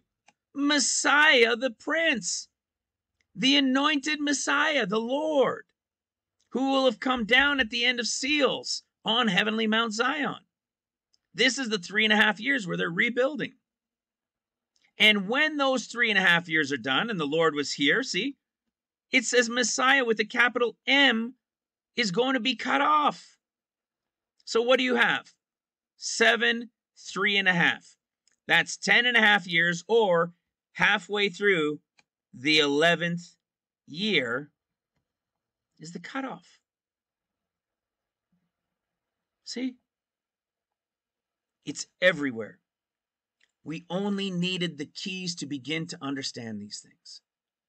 It's revealed from the letters. It's revealed from Genesis 1 into Genesis 2. It's revealed in Genesis 7 to Genesis 8. You see, for those that are new, did you notice it's even in the story of Genesis itself from chapter 1 to chapter 21, just as it is in John's 21 chapters. John says, in the beginning. Genesis says, in the beginning. What happens in chapter 7 as the flood's about to begin? Noah and his family are in the ark. And when the 40 days are over, what happens? Chapter 8 is like the tribulation beginning. The 40 days have ended. Then you see Melchizedek, right? The priest, which Jesus is the type of Melchizedek when he comes as the high priest. It's all there. You see in chapter 21, it says Ishmael, who was born at the beginning. Ishmael is now 14 years old and Abraham's 100. Abraham, when it started, Abraham was 86. So what is it? 14 years later, Isaac is born, the promised, who's the type of Jesus as well. It's all there, over and over and over again. Let's keep going. Watch this. You guys will remember this. We did this video called The Whole Wedding Story. We have another video that's called Everyone Loves a Weddings. It's a wedding, and then in brackets is the word S. And that's because there are 2 wives. There are 2 brides. Okay? It's just like Jacob with Leah and Rachel. In fact, you end up hearing that in Pearl's video, you see that she reveals something in relation to there being 2 wives. And it's the wording that equaled that there were 2 wives, 2 brides. Now, I don't know how much Pearl has watched Ministry Revealed over the years. I know she watched some, but I don't know if she fully understands the 2 wives, the 2 brides. The first bride is as Leah. That is the Gentile bride of Christ. That is the Gentile bride who's about to be taken out. As I am speaking to you, we are a little bit over a month away. Okay? And then what happens? Well, that's the Leah type. There's still a Rachel to go. And what this pastor has never understood, and what nobody had understood in the Revelation, was that the story we read about in Matthew 25 about the foolish and wise virgins has absolutely nothing to do with the Gentile bride of Christ.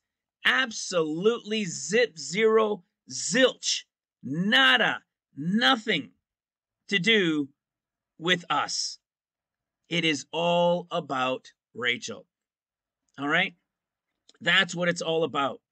And I've shared with this pastor, and I don't laugh because I'm laughing at the pastor. I love his excitement. Unfortunately, he's at the very end of the tribulation, and he's not talking about the Gentile bride. But do you know why? Yes, of course, you know, I say this all the time. The reason he doesn't know is because, like everybody else that's been to Bible school, or everybody else that listens to the pastors that have taught them all these things, they all think and are all taught to think from a foundation of Matthew. That's the detriment. That is what is destroyed over half of the understanding of the end of days. You see, but here's another thing. This is even crazier to see when you understand even a little bit that why on earth, not only him, but everybody, Sandy and everybody else as well, that goes to the foolish and wise virgins and uses them as the bride. What on earth are you talking about? They're bridesmaids. They're not brides. They're bridesmaids. And there's no such thing as a harvest story where in the law that says you take half of the harvest and leave half of the harvest. You see, even in the understanding of Matthew 24, if your foundation and all you ever knew was everything was 7 years based because all we know is Matthew, well, then guess what? Look as you scroll down Matthew 24 in his discourse. This is all about the tribulation, right? This is your 7-year tribulation, false Christ, false prophets, you know, standing in the holy place, the abomination, great tribulation, all of this craziness going on. And then what? Immediately after the tribulation of those days, okay, the Son of Man, they'll see the sign of the Son of Man. All the tribes will mourn. Then as the branch is tender, and then what do you see? But of that day and hour knows no man. Okay? No, not the angels in heaven, but my Father only. And then what does it say? But as the days of Noah were, so shall it also be at the coming of the Son of Man shall be. At the coming of the Son of Man be. It goes on to explain, as it was in the days of Noah, all the craziness and the flood that took them away. And then it goes on to say, now you guys need to watch. You guys need to be paying attention. You need to be ready. Be wise servants. Okay, and I'll give you meat in due season when I come. Okay, don't think that I'm delaying, right? Don't start thinking evil thoughts and thinking that I'm delaying and you're going to go beat the servants and smite the servants and do those things. Because when I return, I'm going to smite you and throw you out with the weeping and gnashing of teeth. Now, let me ask you something, brothers and sisters. Do you see any black letter words to separate any of this? Or is this what Christ was talking the whole way through? This is Christ telling them the story the whole way through, right? Here it is in the 7-year tribulation. There's your start of tribulation. There's your mid-trumpets or your mid-7 years, the abomination. There's more tribulation. There's Christ coming. And then he says when he comes, hey, nobody's going to know the day or hour.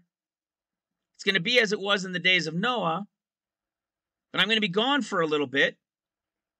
And when I return, don't think I'm delayed and start smiting people, or I'm going to throw you out to the feet, gnashing of teeth and the weeping. All of this is still Christ speaking. So when you go to chapter 25, what makes anybody think this is before? Hello. Did you hear that? What is to make anybody think this is before the 7 years tribulation when he's telling them the story from start to finish? Then he goes on to tell them about the foolish and the wise virgins. When the bridegroom cometh, and they go out to meet him, and then the door is shut. Do you understand what I just showed you? Even in people that want to think 7 years only, I just showed you the 7 years of tribulation, the Lord returning. It'll be like the days of Noah, and I'm going to be gone for a while. And when I return, you had better be watching and ready, or I'm going to throw you out with the weeping and gnashing of teeth. And the foolish and wise virgins will be there. Some will be ready and some won't when I come in for the wedding ceremony. Did you hear that? Did you hear that? That means that if you look at this whole thing, if you wanted to, a 7, well, let's just go to the final 7.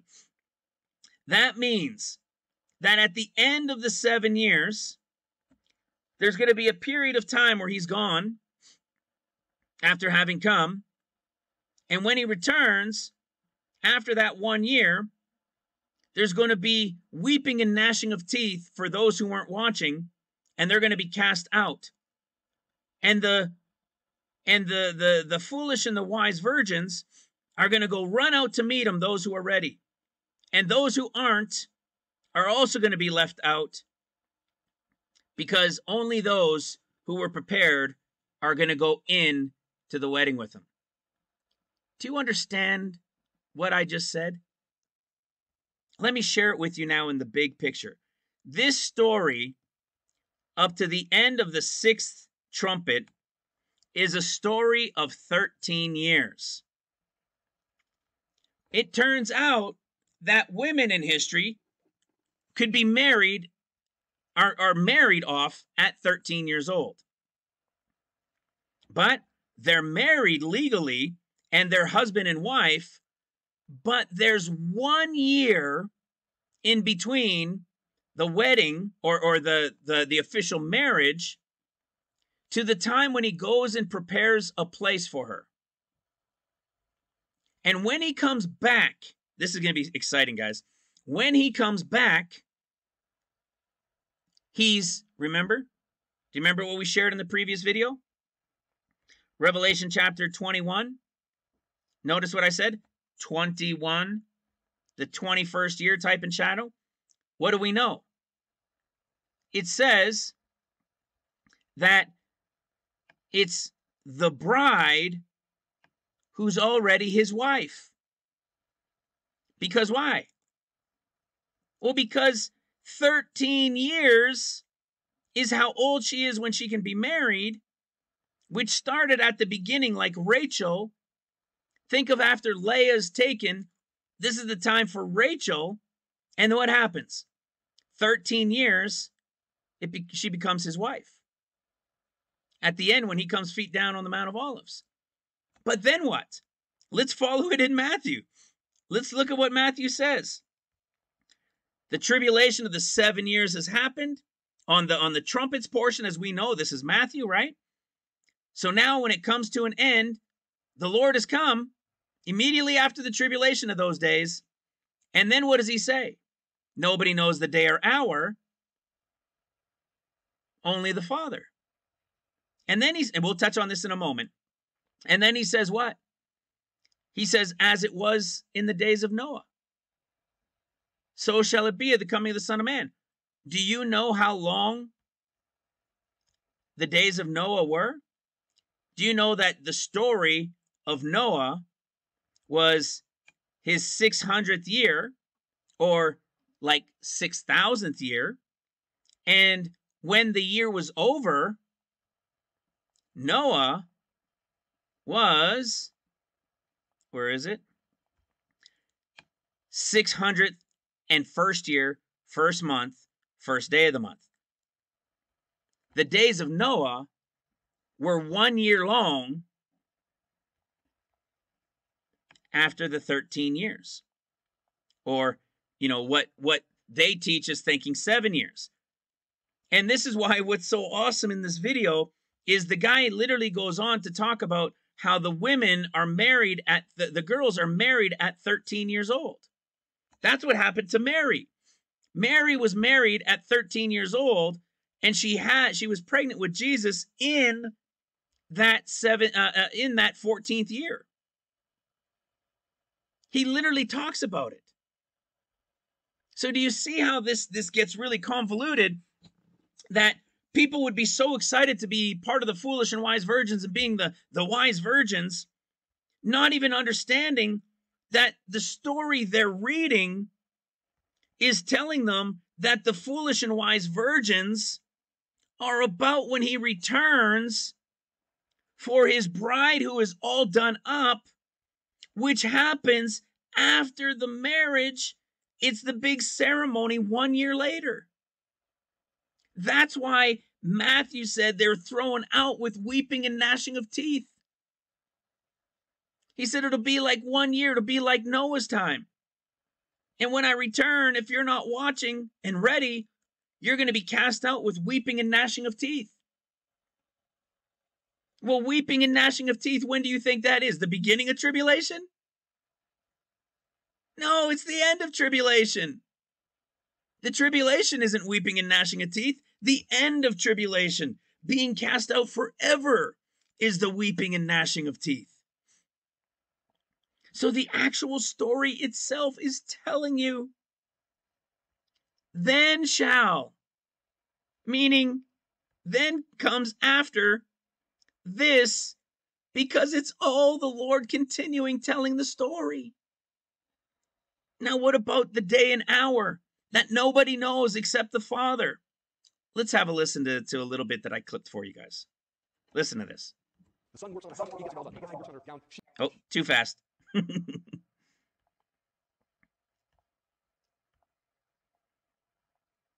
Okay, give me a second here. Listen to what he talks about. The son works on the house, he gets it all done. The bride works on her gown, she gets it all done. The son goes to the father. It's a year later. Oh, one more. Okay, hear that? It's a year later. We all know that story. He's taking chapter 25 and he's putting it at the beginning of the story. Thing. During that betrothal period that year, that's when Mary got pregnant by the Holy Spirit.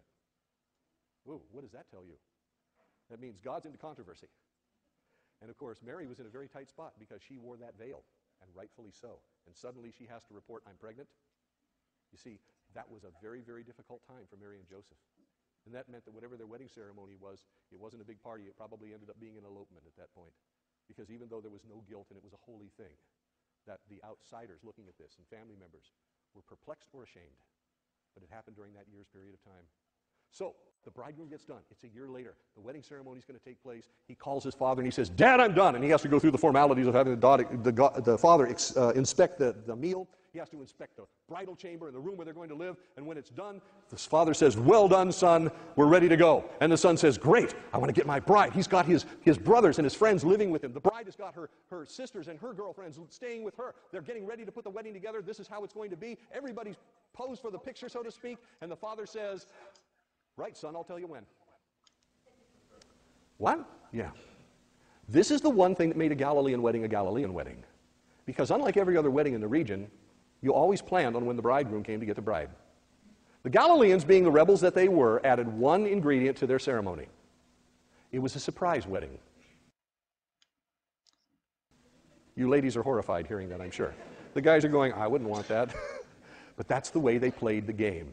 They knew about when it was going to take place because people would talk about it. There would be certain signs that would indicate that the bridegroom will be coming to get the bride soon, and they would drop hints all over the place, but nobody knew when it was going to happen. Except one man, the Father. No one knows the day or the hour of the coming of the Son of Man, not the angels of heaven, not even the Son, only the Father knows. When Jesus said those words, he wasn't making just a random statement about his second coming. Remember, these are people who don't abstract well. He was equating it to what they knew, and some of them had already experienced, a Galilean wedding.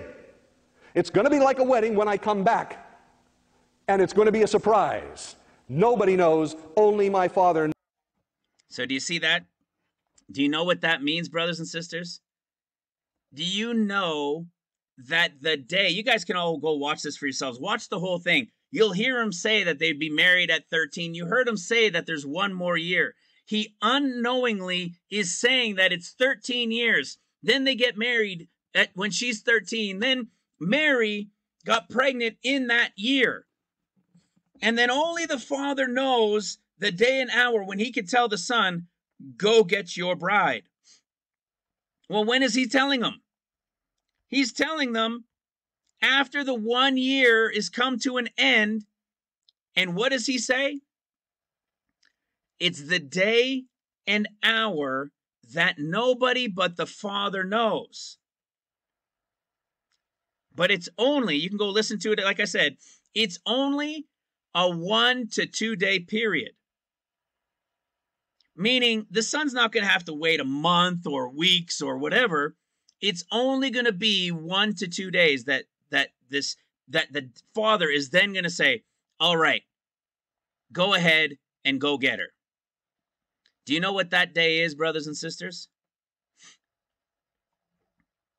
The Feast of Trumpets. The Feast of Trumpets is a 1 to 2 day time because this is the only feast that the Lord, it's the only feast that is declared with the crescent of the moon for the sounding of the shofar. They don't know if they're going to see the crescent. It might be cloudy or something, and they don't know if they're going to see the crescent on the first day. So it's given a 2 day chance. If it's not seen on the first day, then it's automatically observed on the second day. You follow that? It is called the day and hour that no one knows, except the Father, of course. Did you hear what I was getting at? Did you figure it out yet? If or when the escape of the bride happens on July 17th, the 8th of Av, and the 50 days begin with the first attack on Israel, and 50 days later is the year's end when the Holy Ghost comes and anoints for the tribulation to begin, and then the attack happens, the second attack, which happens at the year's end, and it happens on Tishri because it's the fast of the 3rd month that would not be observed again. The tribulation of the 14 years begins at the Feast of Trumpets. Are you hearing what I'm saying?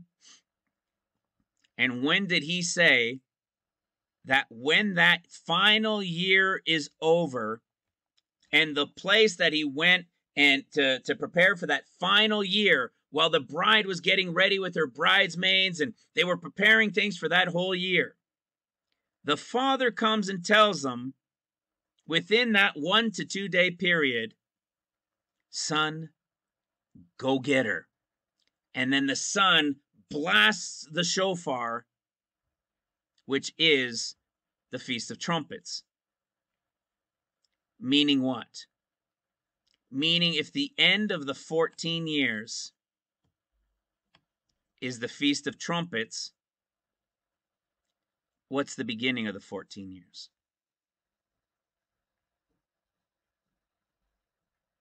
Hello.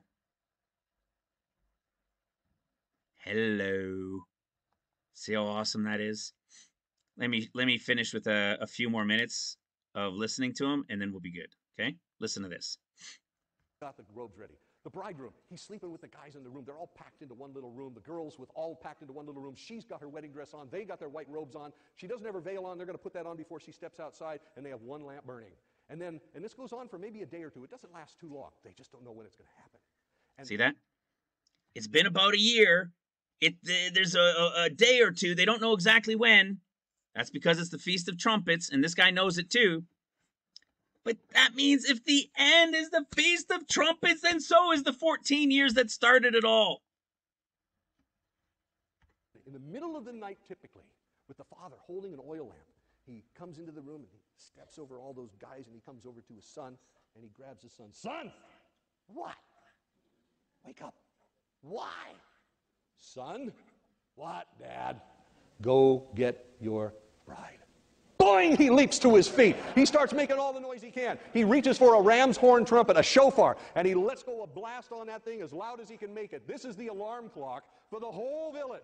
Everybody wakes up because he's got to wake up the guests. They don't set the time on their iPhone for it to go off in the middle of the night. He's got to wake them up. So he lets go a blast on that thing. Everybody wakes up, and the whole village says, the wedding is on. The wedding is on. Those that aren't invited get to watch the parade when it comes by at night. In the meantime, all the boys get up, and man, they're excited too, and they start pounding on walls and making all the noise they can. They pick up drums. They get kalils, which are these little whiny flutes that they have in the Middle East. That, I don't know if you've ever heard one before, but it sounds like somebody strangling a cat.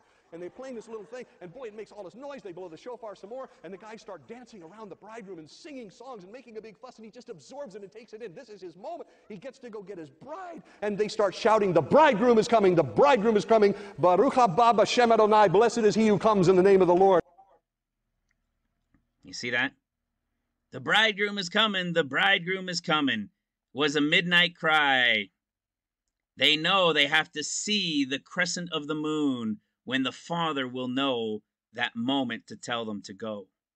And then they charge out of the house carrying torches. Those that aren't carrying torches with noisemakers and drums and cymbals and kalils, shofars, whatever they can have. And two guys grab a litter, which is a chair between two poles or a platform between two poles. They're going to carry the bride on. And as they go, making all this noise, shouting, the bridegroom is coming, led by the bridegroom himself, they serpentine through the streets of the village. And as they do, people start rushing down off their rooftops. You know, it's hot back then. They sleep on the rooftops.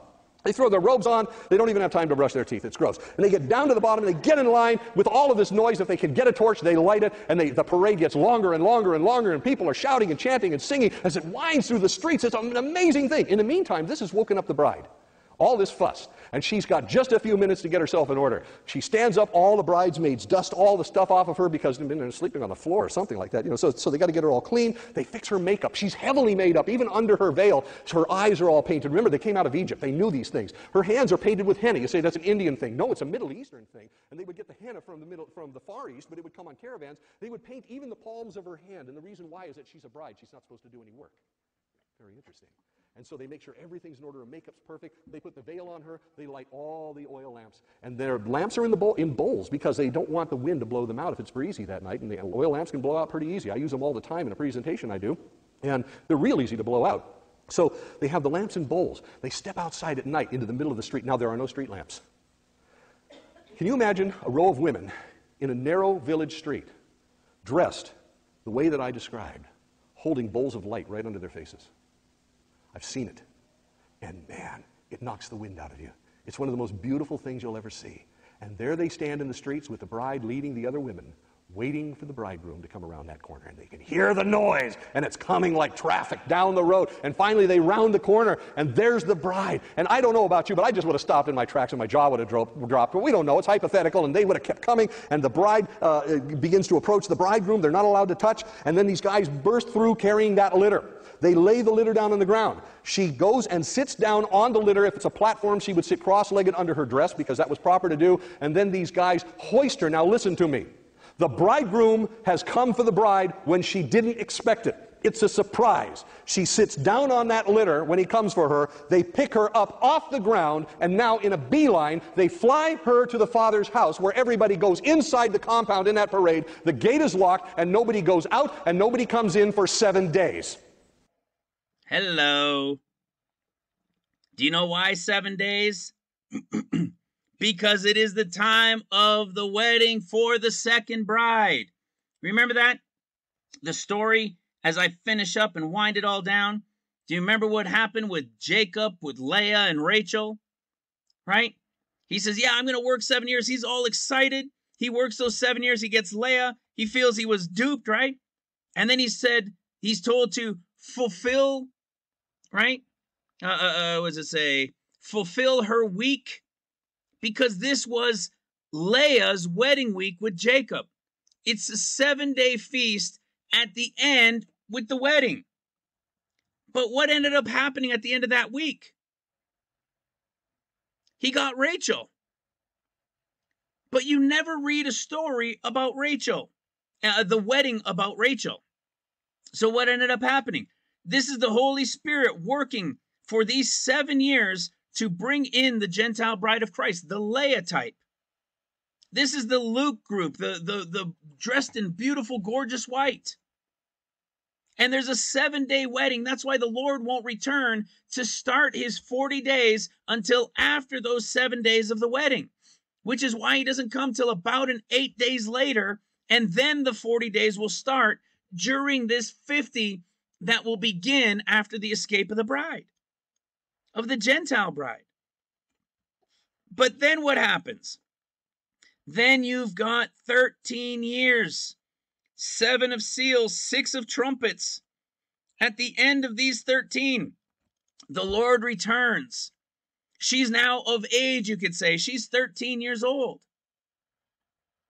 There's going to be that wedding that takes place. That's the end of the Mark 24 time. And what's going to happen? Matthew 24 time. What's going to happen?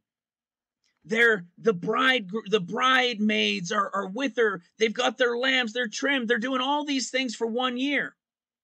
Okay, they're in a place protected. While what? While the final year, which is the earth being prepared to bring her back to it. This 1 year that's going to be as it was in the days of Noah. When that 1 year is done, when the Lord has destroyed all who came against Jerusalem, and there were watchmen that are watching over the bride, that are watching over these things and taking care of things.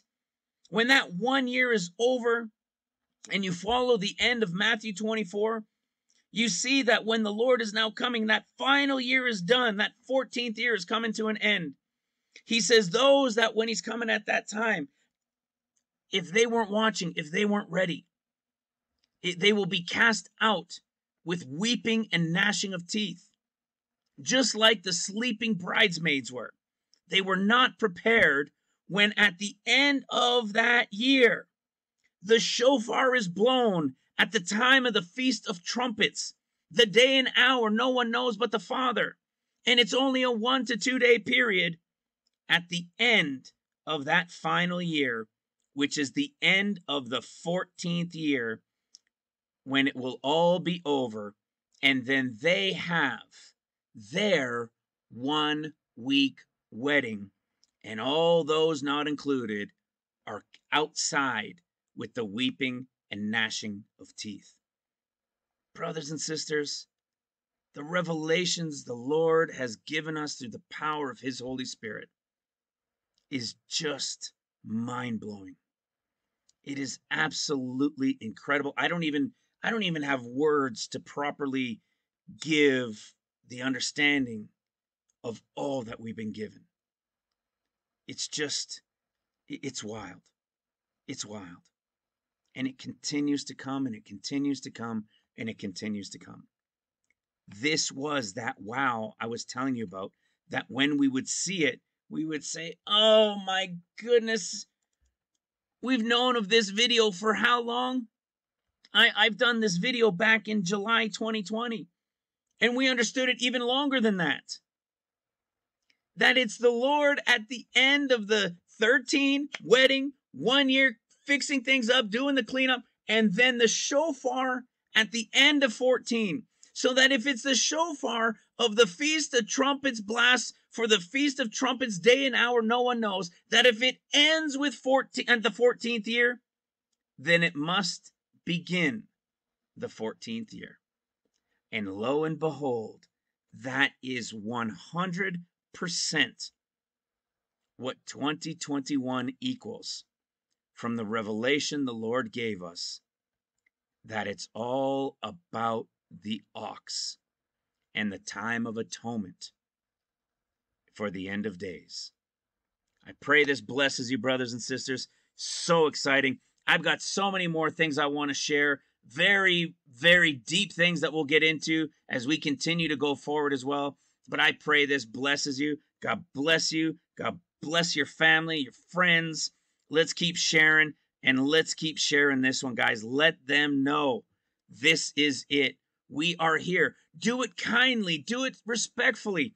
If they don't want to hear it, then just Let it be. Share it with them once. And if they don't want to hear it, so be it.